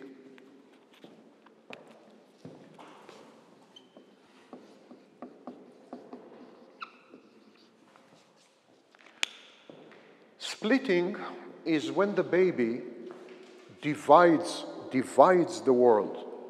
Divides the world. It's very early. It starts at age 6 months and continues until about 36 months. The baby divides the world. The baby says, this part of the world gives me my needs, gratifies me, satisfies me. This is a wonderful part of the world. It's a good part of the world. Baby identifies good with satisfaction. If you satisfy baby, you're good. If you don't satisfy baby, you're bad. And this part of the world is bad because it frustrates me. It doesn't give me what I need. It's not reacting to me. It's not responding to me. But what to do with mother? Mother sometimes satisfies and sometimes doesn't satisfy. Sometimes reacts, sometimes doesn't react. It's a problem, isn't it? If you divide the world into all good and all bad, what to do with mother? Sometimes she's all good, sometimes she's all bad. It's a major problem. So the baby creates two mothers, good mother and bad mother. The woman who invented this idea, her name is Melanie Klein. And Melanie Klein called it the bad breast and the good breast. Sounds a lot like pornography, but actually it's part of the history of psychology. So the good breast and the bad breast. The baby divides mother into a good breast that gives food and a bad breast that withholds food. This tendency to divide the world has to do with trust. Because the baby says, I can trust good mother and I cannot trust bad mother. This creates a problem. We'll discuss it later in some other session, but of course it involves trust. So babies can decide if they trust someone or not. And this is the first stage in Erikson, trust or distrust. According to Erikson, if you fail in each of these stages, you remain stuck. You cannot progress, you cannot proceed. These are not called stages, we call them stages today. Erikson called them crises. He said that the first crisis, second crisis, he never used the word stage or phase. He used the word crisis. So, if you are stuck as a baby, for example, if your mother is unhelpful, selfish, depressive, avoidant, doesn't give you food, neglects you, abandons you, and so on, you are stuck in the first crisis, and you are the kind of person who can never trust other people. Never. You become suspicious, you become paranoid, and you become hypervigilant. In other words, you scan for threats all the time. Who is threatening me? And so on. And you're stuck in this first crisis. You cannot progress to the second one. And this way, Erikson divided life into 8 stages. 8? What? 8 stages, yes. According to Erikson,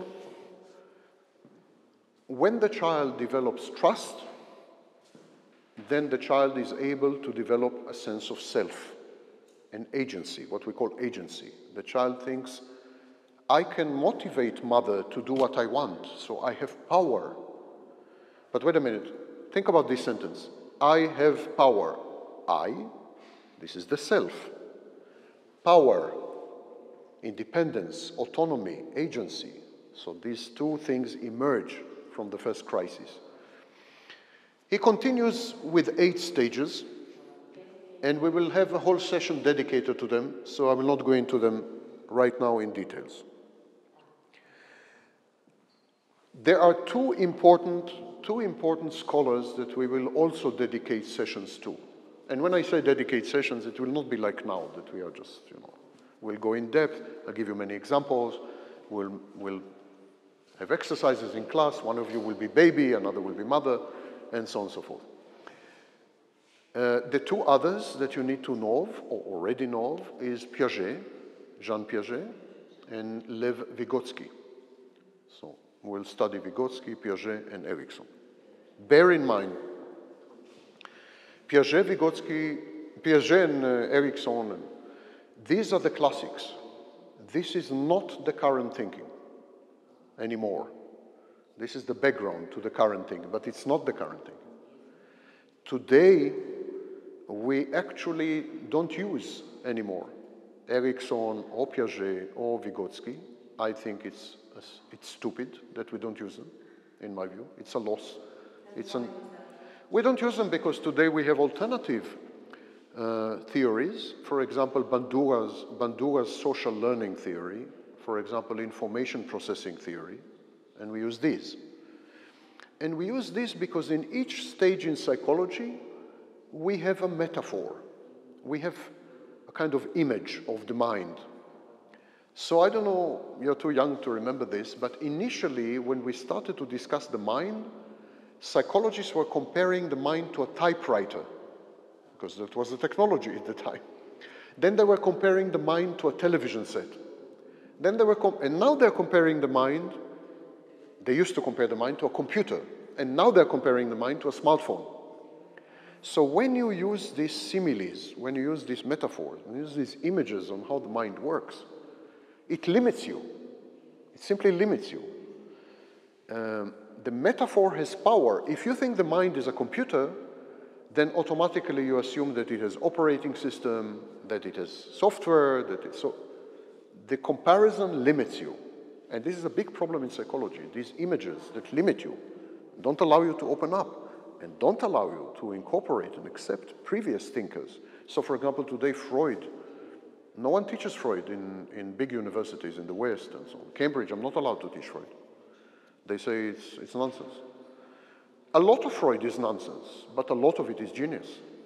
It's a net loss. It's a net loss of psychology.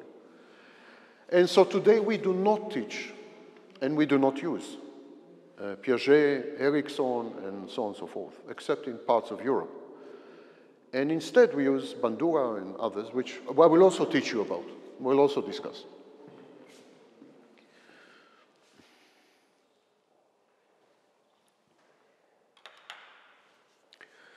Another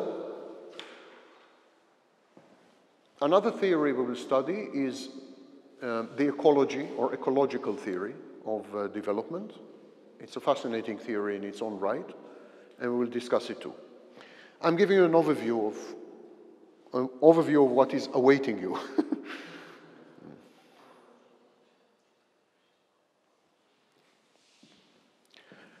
Okay, there was a German psychologist. His name was Baltes. You heard of Baltes? You did not hear of Baltes? This is very not nice. You should hear of Baltes. He was a German psychologist, which is a contradiction in terms, but okay. And Baltes was the first to systematize lifespan development psychology. He described the properties of lifespan development psychology. He said what lifespan development psychology should be like. And these properties are very important, and we will discuss them. And we will try to argue among us whether his approach is the correct one or not. Again, this particular 45 minutes is an overview. Okay? So it's a bit boring because it's like a list, but I'm giving you all these names and so on and so forth because maybe you would like to look them up on your own and then challenge me and disagree with me and get thrown out of the class in due time. Okay?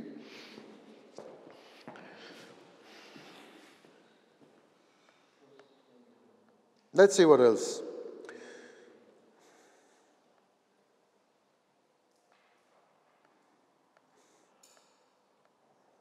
Okay. Do you have access to Google Classroom? Yes. Okay. On Google Classroom, I place the syllabus, and I place the first lesson. The first lesson defines the entire course. So I'm not quite sure I'll post additional lessons, because everything is there. It's like a small textbook. So this defines the whole course. You can find all the names, all the dates, all the details of each theory, and who said what to whom and why, and all the fights, and all the schools, and all the mess. This is a template. This is the foundation for your own self-discovery and research. You can do your own research. You're not dependent on me. And I would welcome it if you have your own insights and if you disagree with me, because then we can have lively arguments and maybe even physical fistfights. Depends. And after you review this first lesson, on this particular occasion today, I will not give you an assignment. That's because I'm very nice and empathetic lecturer. But you are warned that in future lessons, I will not be so merciful. I will show my sadistic side, and I will give you assignments, okay?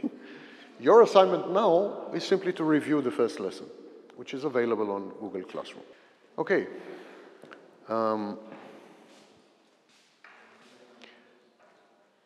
So, let's try. What we're going to do, we're going to make all of you a single individual. All of you will become the same organism. This happens, actually, psychologically. This is a process known as enmeshment.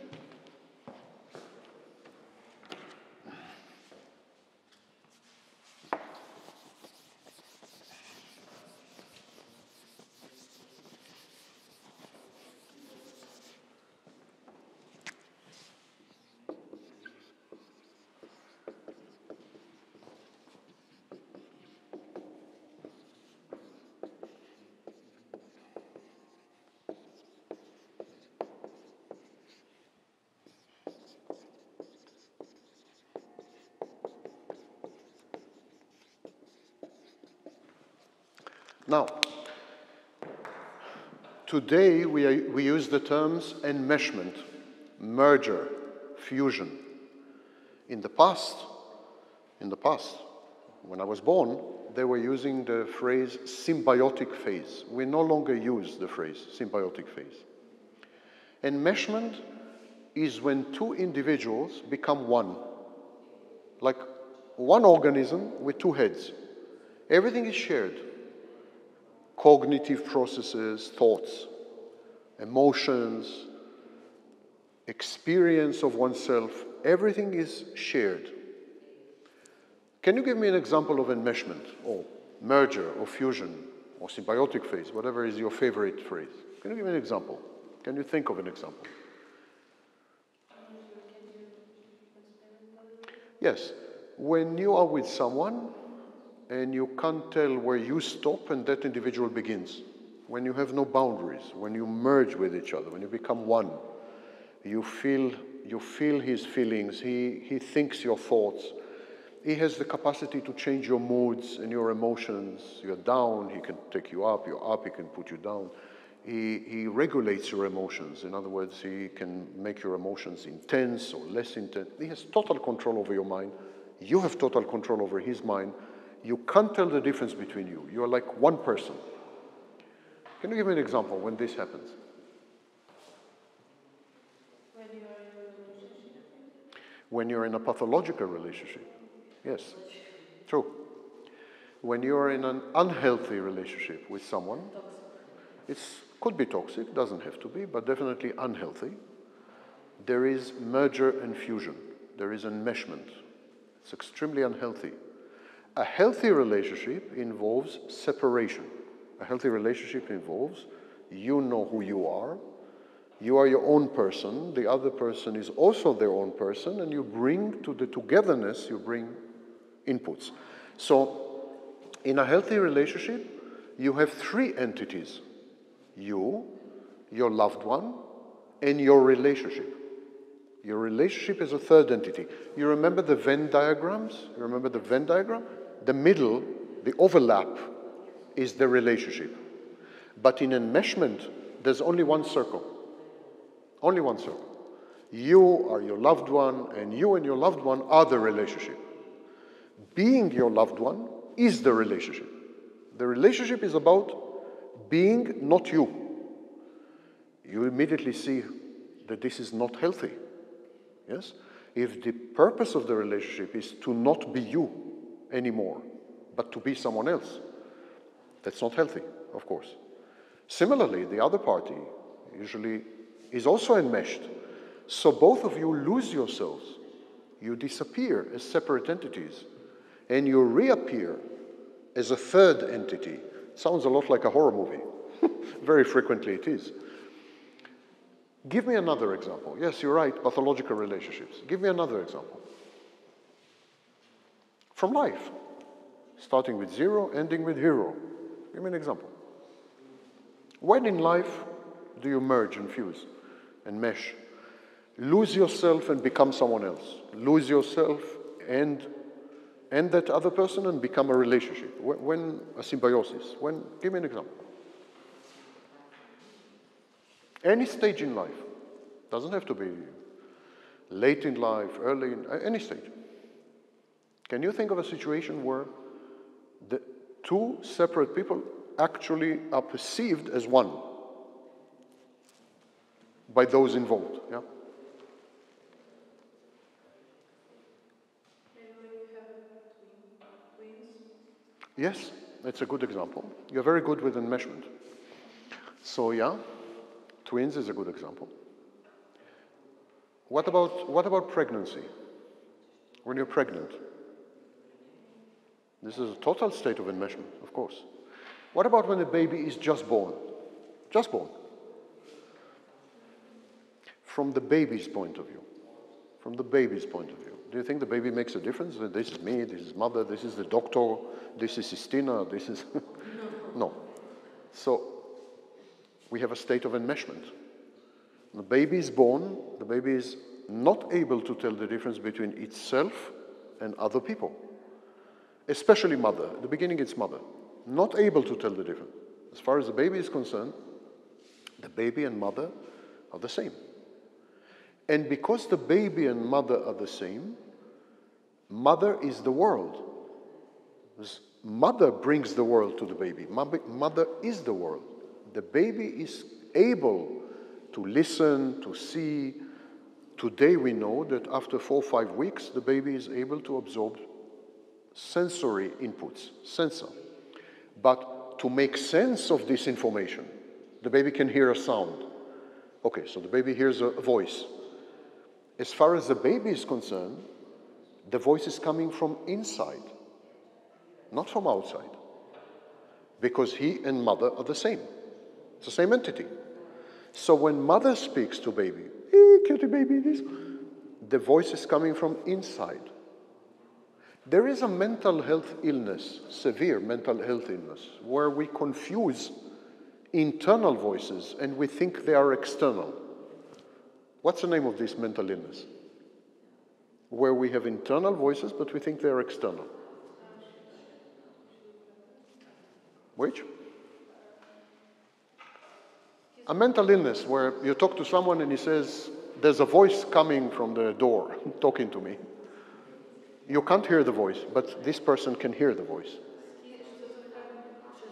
Schizophrenia is one example of this. These psychotic disorders. In psychosis, we have hallucinations.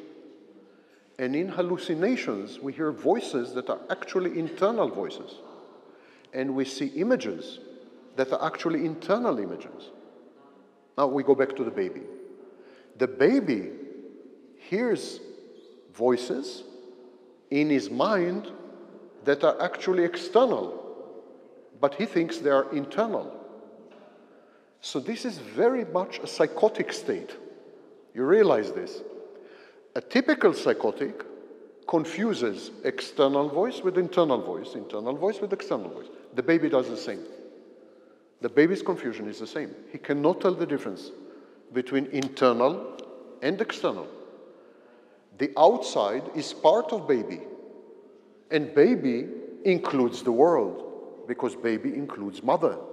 Baby and mother are the same, and mother is the world. So baby is the world.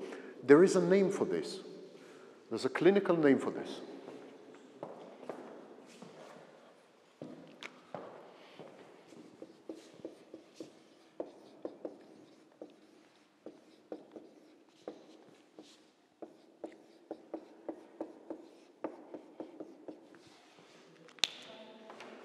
Hyperreflexivity.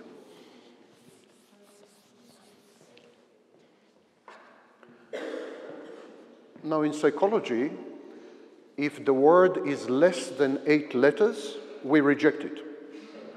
The words have to be minimum 16 letters, and we love words with 34 letters. They're wonderful. So, hyperreflexivity.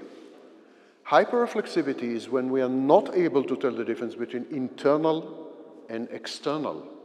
And that is the state of babies and mentally ill people, which is a clue.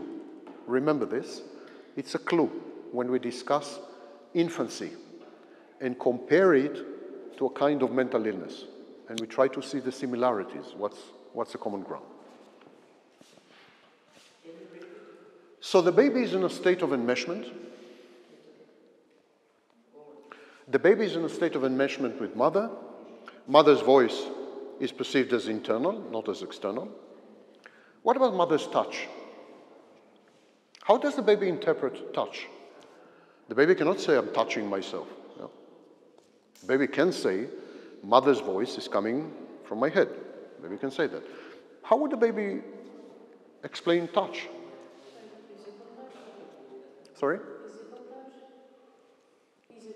Physical touch, yes.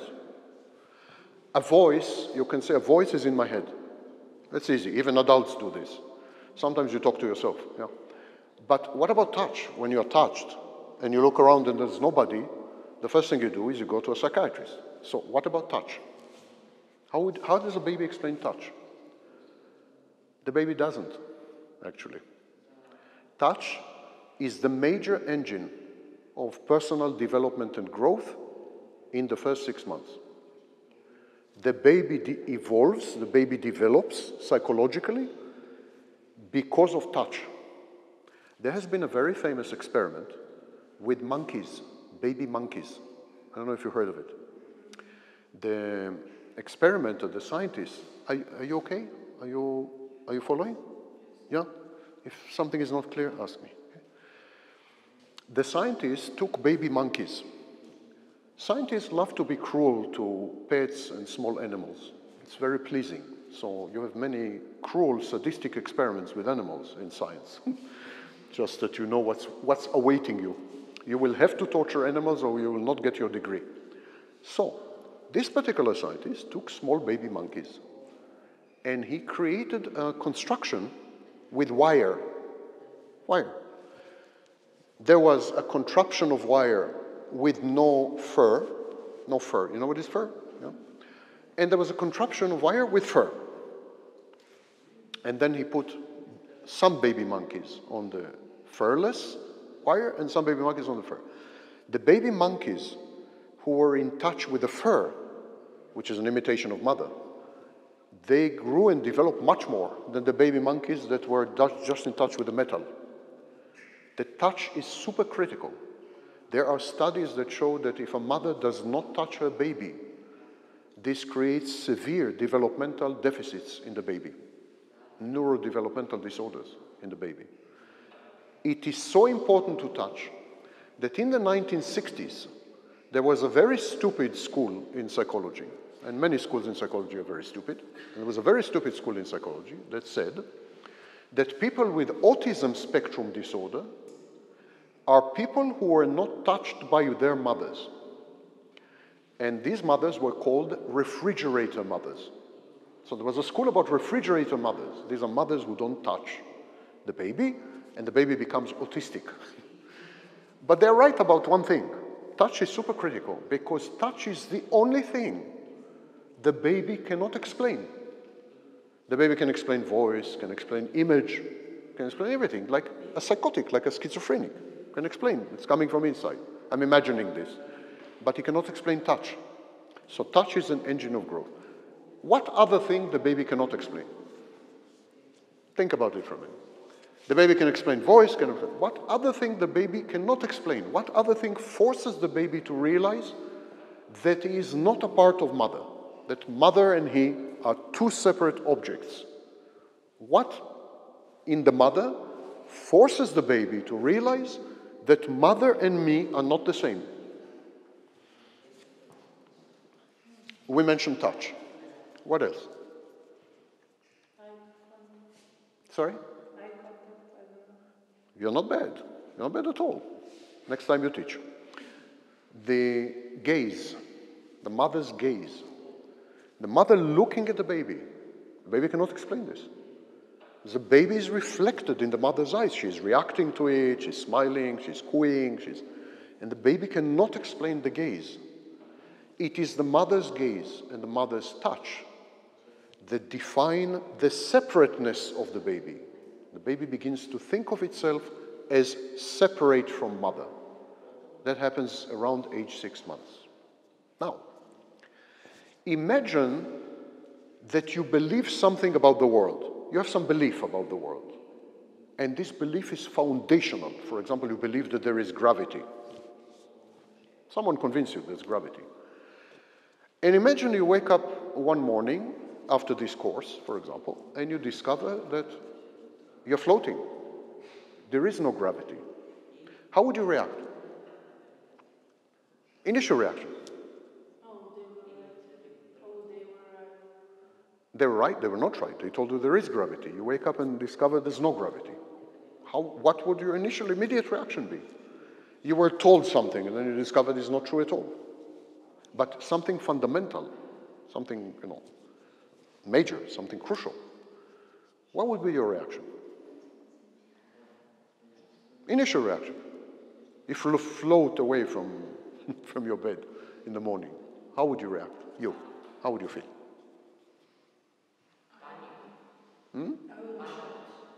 Panic, yes. Shock. You'd be shocked. Why are you afraid to answer, by the way? Am I that threatening? Don't be afraid to answer. No. Even the wrong answer is okay. Don't worry. I'm asking the wrong question, so of course I should get the wrong answers. So, panic, shock. Now imagine that you think that mother and you are one organism. You're one person. And then suddenly you discover that it's not true. That mother is not you, and you are not mother. How do you think the baby reacts?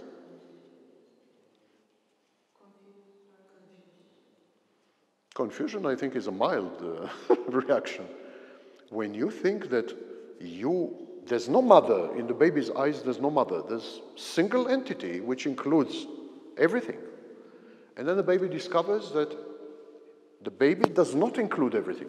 There's something outside the baby. Imagine that you thought that there was nobody in a dark room, and then you discover there is somebody in the dark room. You react with terror. It's terrifying. The baby is traumatized. It's a major trauma. The baby thought that it was alone. The baby thought there's only me. Mother, the table, Marian with the camera, everything is me. And then suddenly the baby snaps out of it and discovers that, wait a minute, I'm not alone. There's another person in this dark room. It's very traumatizing, and that's the initial major trauma. There's a debate whether birth is a trauma, but okay. First major conscious trauma.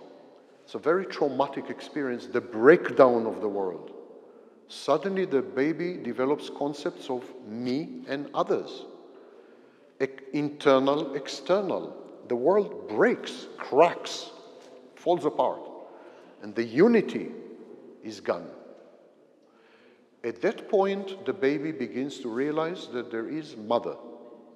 There is me, and there is mother. And now the baby begins to have a relationship with mother. It's very interesting because this shows us that having relationships with people is instinctual. Because think about it for a minute. The baby discovers there is mother. So, why does it mean that there has to be a relationship? I mean, the baby discovers there's mother, end of story.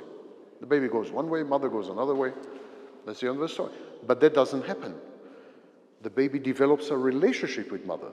It seems that the way we react to other people is determined in very early childhood, as a baby. Even babies have relationships. And there's an initial first relationship we all experience. It's the first relationship. And this relationship is with mother. Now, initially, the relationship is a relationship of dependency. We depend on mother. And so now, I need to introduce you to two concepts, and then we will discuss what does it mean to be dependent on mother. Because this is seriously terrifying, to be dependent on mother. We think it's a pleasant experience, nice experience. We have mother loves us, mother cares for us. But actually the initial experience of mother is absolute horror, absolute terror. If you come to think about it, first, mother separates from you.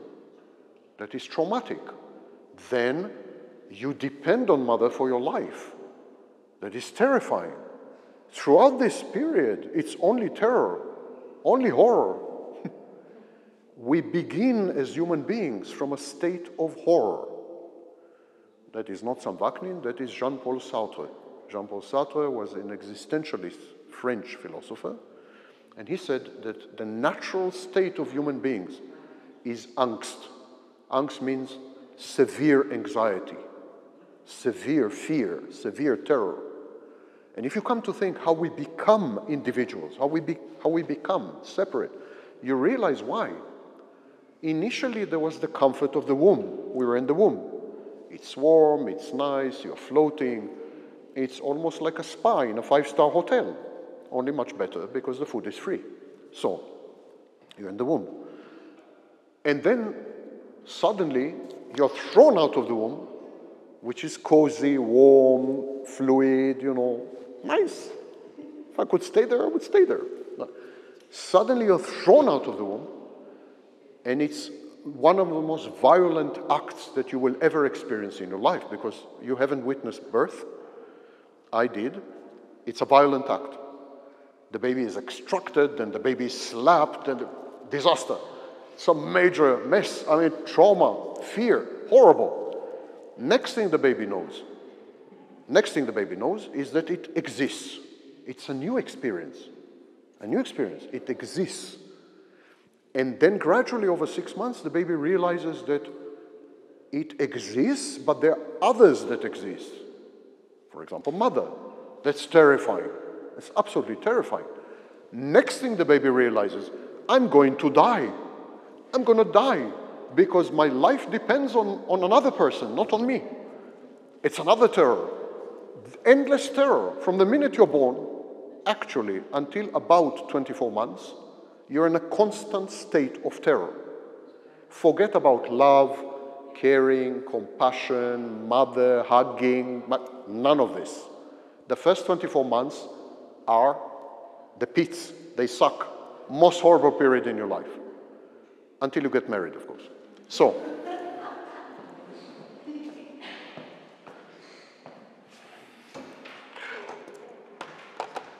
now I'm going to teach you two concepts. And the two concepts are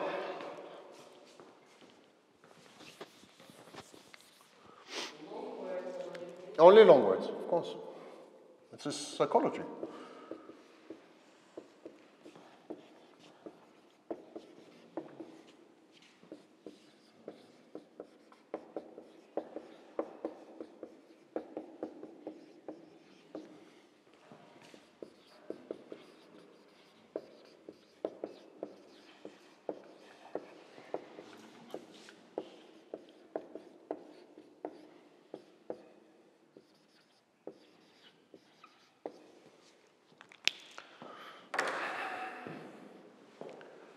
The first concept is theory of mind. The process, the internal process that leads to the creation of a theory of mind is known as mentalization. What is a theory of mind?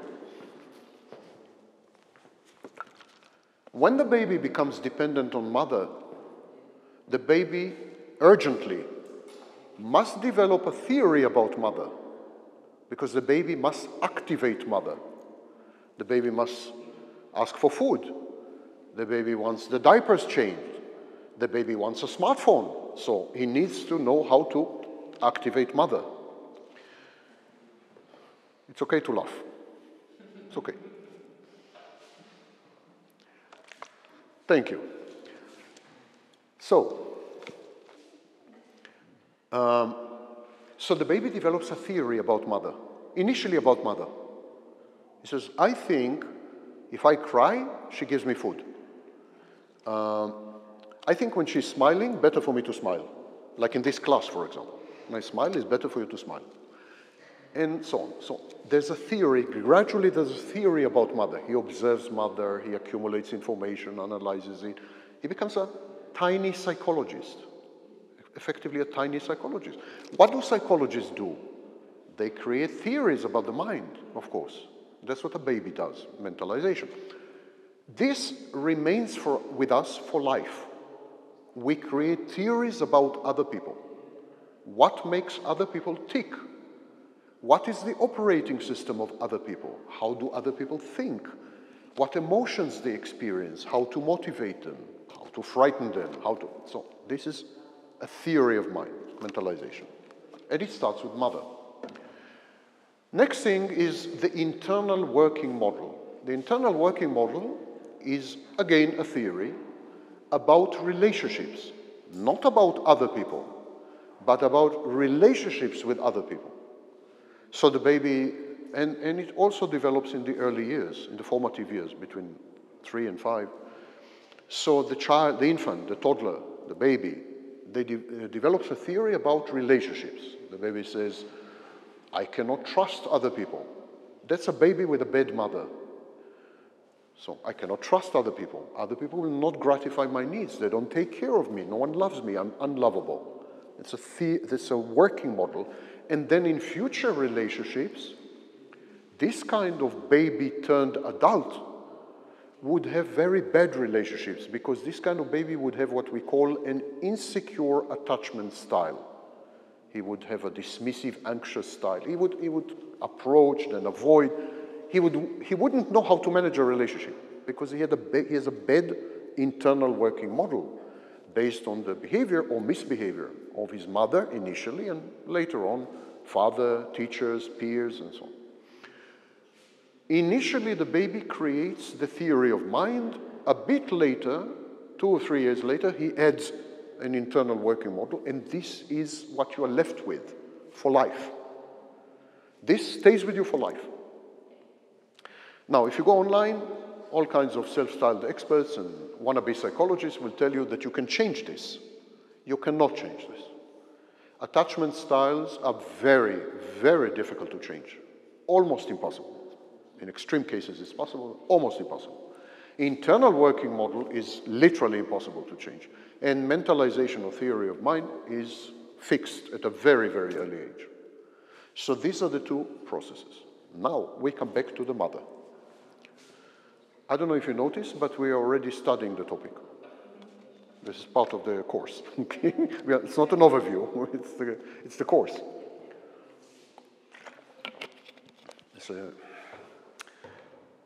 So let's go back to the mother. I have a mother fixation, of course. I can't get rid of my mother, so I'm talking about mothers all the time. Let's go back to the mother and ask yourself, what is the first thing most important for the baby to survive? In relation to the mother, what does the baby need from mother without which the baby cannot survive? And don't say food.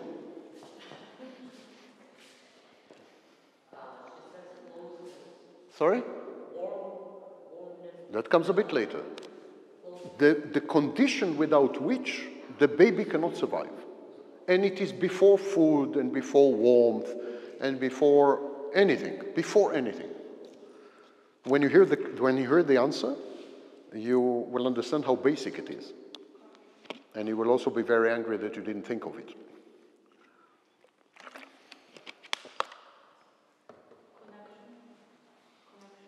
That's the outcome. Connection, hopefully, is the outcome. Could be bad connection, by the way. What? Attention.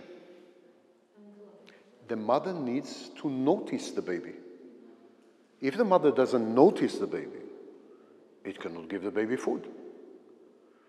It's like, you want to date some guy and he doesn't notice you, and it doesn't help. All the rest never will come. You have to be noticed somehow. So you put makeup, this, that, you try to be noticed. Being noticed. The baby needs to be noticed. If the mother doesn't notice the baby, it's a dead baby. A baby who is not noticed is a dead baby. In other words, being noticed, getting attention, is an issue of survival. Today, we mock social media. We say, people, they just want attention. They are eating bananas or they are half naked on social media. Stupid people, they're wasting their time. It's not true. Social media represents the most basic human need, the most critical need for survival, the most foundational survival strategy, attracting attention, being seen. You need to be seen. If no one sees you, you're dead. If no one sees you, you will not get a job, you will not get married, which may be a good thing. You will you will not flourish, you will not thrive. And if you're a baby and you don't get noticed, you don't grow past baby. You're a dead baby. So being noticed is super critical. To be noticed, the mother needs to see the baby. Not to see, to pay attention, to be focused on the baby. And so being seen is critical. You remember what I mentioned earlier? The mother's gaze defines the baby and conveys to the baby that it is separate from the mother. So the mother's gaze is super crucial. The mother's gaze makes the baby feel safe.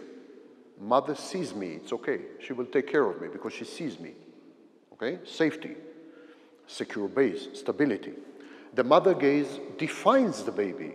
Mother sees me, so that means I'm not mother. If mother sees me, I'm not mother. So, separateness.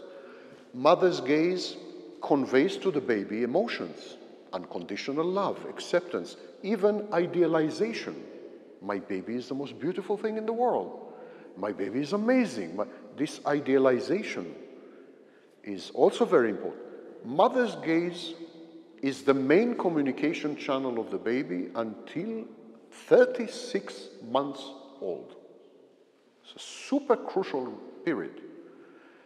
And the baby looks at mother to obtain her gaze, to secure her gaze. It is through her gaze that he surfs his internal space. The mother's gaze is the baby's internet. That's the internet of the baby. And this baby surfs the gaze to all the destinations, all the websites, all the pornography, you know, all the whatever it is that you're surfing. Okay. To be seen is therefore very important. But in order to be seen, you need to act. If you just lie there, this kind of baby, no one will see you. No one will pay attention to you. And if they do, they will kill you with a pillow. I mean, you need to be a very nice baby, very cute baby, smiling baby, cheeky baby. No. And so the baby secures attention. This is called cueing. Baby cues. The baby secures attention throughout life. Because we're talking about lifespan. And remember what I told you at the beginning? I'm not a believer in this division, childhood, this, that. I believe in topics. I believe what is lifelong. Throughout life, we engage in identical behaviors. Exactly like a baby. We behave in a way that attracts attention. And then we use this attention to define who we are. Our self-esteem, for example. If you don't get any attention, your self-esteem will be at rock bottom. Even healthy people, not only narcissists, even healthy people, if you don't get any attention whatsoever, ultimately you will begin to think of yourself as a loser, as a failure. So the gaze of other people regulates you, stabilizes you, makes you feel secure. That's why social interactions are very, very important, because the social interactions mean that other people see you. It's about being seen. So we continue with the same strategies from age 4 weeks until we die. And if there is an afterlife, probably after we die, with Angel Gabriel or whoever. So this is the foundation. This is the foundational picture, which later on leads to development.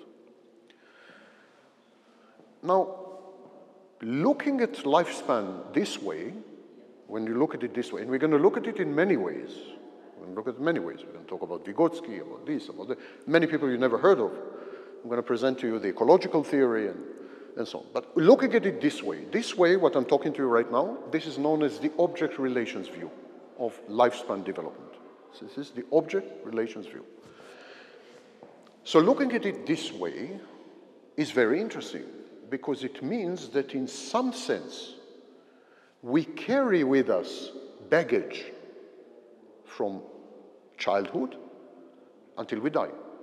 It's not like we think you're a child, then you forget about being a child, you become adolescent, then you forget about being adolescent, you become adult. Like, it's not that way. According to object relations schools, we carry with us baggage.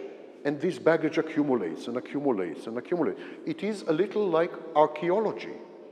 There is a layer of childhood, a layer, and this is city over city over city over city. And if we want to understand the individual, the best is to study the foundation. And the foundation is childhood, and therefore psychoanalysis, psychodynamic theories, and object relations schools, they study mostly childhood.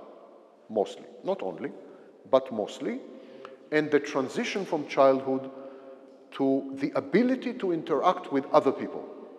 Now, in these theories, other people are called objects.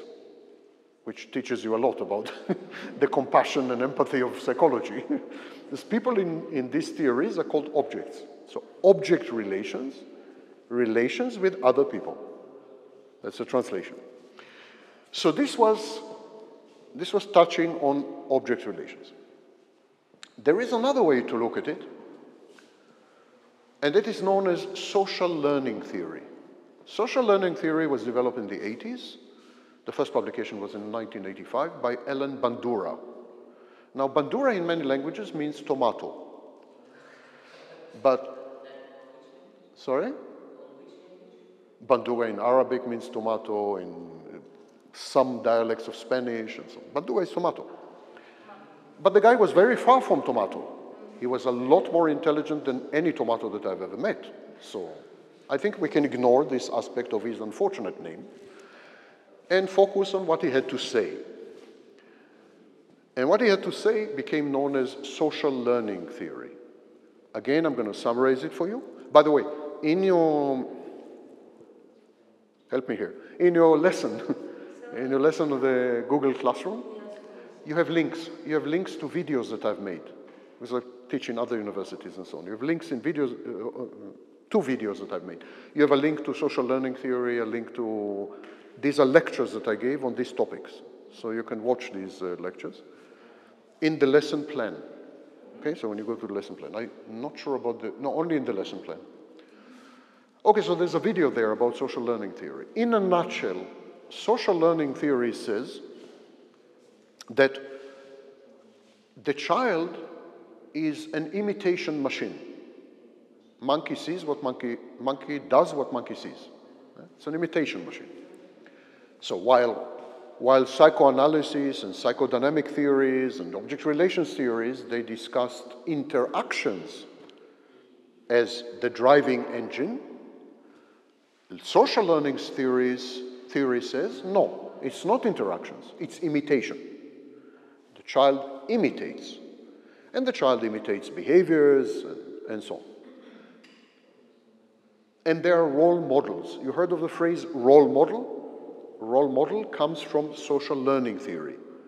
They're adults that play roles in the life of the child, and the child imitates them. It could be an influential parent, it could be a teacher, it could be peers, it could be actors, or football players, or whatever. Role models. Social learning theory is very good at describing the mechanics of development. It's a mechanical theory. Can you think of another theory that is mechanical, totally mechanical, in psychology? Totally mechanical, like input A, output B. Nothing in between, black box. It's a black box theory. Can you think of another system like this? Another school of psychology like this? A school of psychology that says, we cannot know what's happening in the mind. We only see input and output. Can you think of another school like this?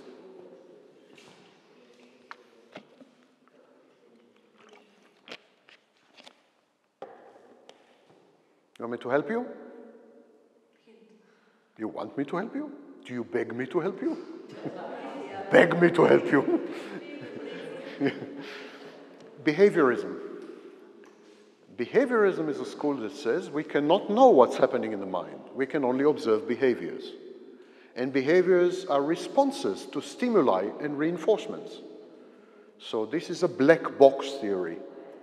A black box theory is a theory that says it is nonsense to talk about what's happening in the mind. In a minute I will discuss this contention, this claim, because it's not as stupid as it sounds. It's a claim that we cannot know what happens in the mind. We can only observe external phenomena. We can only be scientists. So we observe, if I give you a certain stimuli, you will salivate. If you're hungry and I show you food, you will salivate. We can observe this. What went through your mind? It's a mystery. It's a mystery. And it's not science, because I have to rely on what you are telling me. Maybe you're lying. I have no idea. There's no scientific way to determine this. So, social learning theory is a black box theory. It says there's a child, there's an adult. or there's a child, there's another child, doesn't matter. There's a child, there's another person. That other person behaves in a specific way.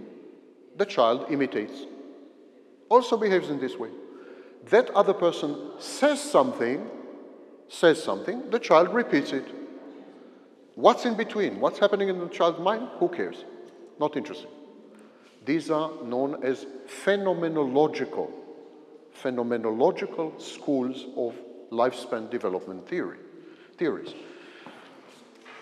You notice that phenomenological is also a very long word. Okay? So it qualifies, it fits into psychology. Don't ever dare to use words less than 16 letters, ever. You will never be licensed as psychologists.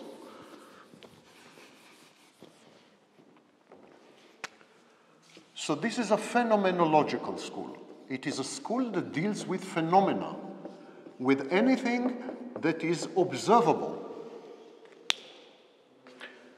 These are the kinds of words where when you start to write, you are much younger than when you finish.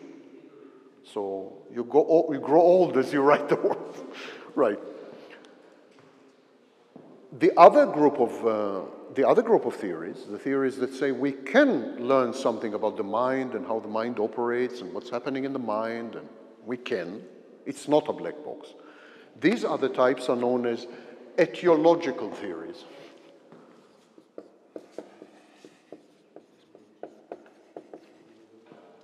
Or dynamic theories.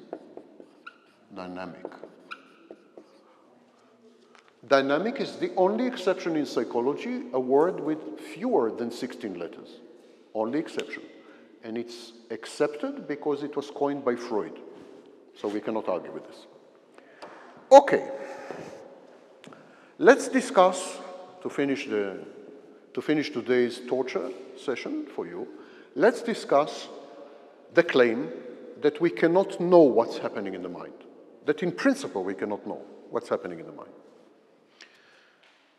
It is a close relative, it's a close cousin of the claim that psychology can never be a science, because psychology deals with human beings, and human beings change all the time, and human beings especially change when they are being observed.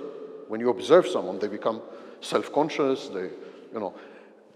Marian will tell you, he's a top-level cameraman, he works for Reuters and everything. Marian will tell you that when you direct a camera at someone, their behavior changes.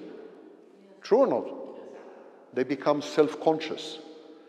Their body posture. Usually I stand like that, and then suddenly, camera. So, the act of observation changes. When I observe the sun, there's no impact except that I go blind. But nothing happens to the sun. But when I observe you, you change. So there's a problem. And that's why 80%, you hear well? 80% of the studies in psychology can never be replicated. This is known as the replication crisis. We cannot replicate 80% of the studies in psychology. We get different results all the time. Okay, so this is psychology. Now to the mind. Can we know what's happening in the mind? You tell me. Can I know what's happening in your mind? Yes or no? Why no? I cannot know, yeah. Sorry, I'm asking you why I cannot know. You say because you cannot know. But tell me why I cannot know. I'm not you. Let's try to make it more scientific. What does it mean? I'm not you. By the way, luckily for you, yeah? Luckily for you that I'm not you. So, what does it mean I'm not you?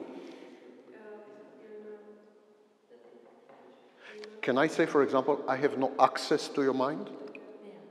I have no access to anyone's mind. Okay. But sorry? Yeah, but I'm talking about her mind, not about her body, her mind.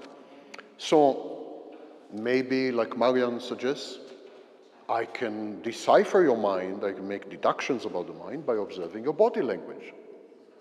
Is that possible? If I observe your body language, I can, for example, if you're crying, I can say, you're sad. Can I say this with safety? Is it safe to say this? You can stop here. No, it's not safe.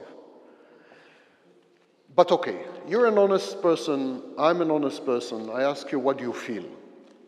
So you tell me what you feel. Isn't that enough to know what's happening in your mind? Self-reporting. You self-report. Isn't that enough? No, because you may be lying. You may be deluded and psychotic. Anything can be. I mean, you may try to gratify me, to satisfy me. So you change the truth. And so, in other words, I have no access to anyone's mind except through observation of external inputs like body language and so on, or self-reporting, and both methods are very flawed, very problematic. We could generalize and say that we have no access to anyone's mind. Can I assume safely that you are human? Why? Because you tell me so? If you are an advanced form of artificial intelligence created by the rector to monitor my lecture, for example, maybe a robot sent by the Professor Begetti to monitor my lecture, how would I know that? Maybe you're so sophisticated that you're convincing as a human being, but you're not, you're a robot. Do I have any way to tell whether you're a robot or a human being?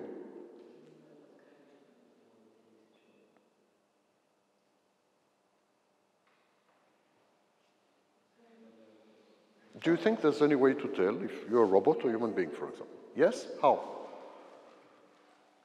I can explain. You can? I can't explain. You cannot explain how? That's because there's no way. There is no way to tell if any of you are human beings or sophisticated robots with artificial intelligence sent from the future, for example, or from some secret laboratories in Stip.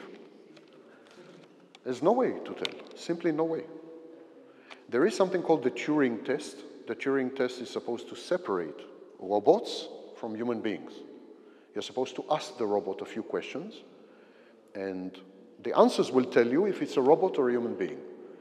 But in the past 3 years, robots succeeded in the Turing test. They succeeded to deceive people in the Turing test. So the fact is that I don't know what's happening in your mind. I can never, ever know what's happening in your mind, and I cannot even be sure that you are human in the future. Let's say not now, but in 2100, there will be robots which look fully human and androids. You saw the movie Blade Runner? If you haven't, go and see it. It's about a future city where there are androids, there are robots that look identical to human beings, and even there's a love affair between a man and a woman. And the woman is not a woman. She's a woman, but like she's a robot. So when we talk about the mind, there are only two ways to do that. And both of them are methodologically wrong, scientifically problematic. I can talk about your mind projecting my own mind. I can talk about your mind because I know my mind. That's it. We must be the same. You have 2 arms, I have 2 arms, you know. Because we look the same, your mind must be the same. That's a perfectly flawed assumption. This is known as the introspective method. Introspection. I look inside, I observe my mind, and I say, you must have the same mind like me because we look the same. That's nonsense, of course, you realize. Yeah? That's the first method. And the second method, we can construct a theory with predictions. And if the predictions come true, and you say, well, the theory must be true because the predictions came true. There's only one minor problem with this. We can construct 100 theories, all of them will give the same predictions. And we have no way of telling which of these 100 theories is correct. In short, a lot of psychology is founded on speculation, not on science. There's no way to verify a lot of psychology, and that includes lifespan psychology. But lifespan psychology is based on observations, so it's a bit more scientific, a bit more rigorous. Okay, you have been patient. You have been highly masochistic for surviving this lecture. So I would advise consult someone. And this is it for today. I know your hearts are broken and you can't wait for the next installment. It's normal, it's totally normal, understandable. Even Marianne's heart is broken. So we will meet again. It's like the famous French song. We'll meet again on Wednesday. I think, I don't know the hour.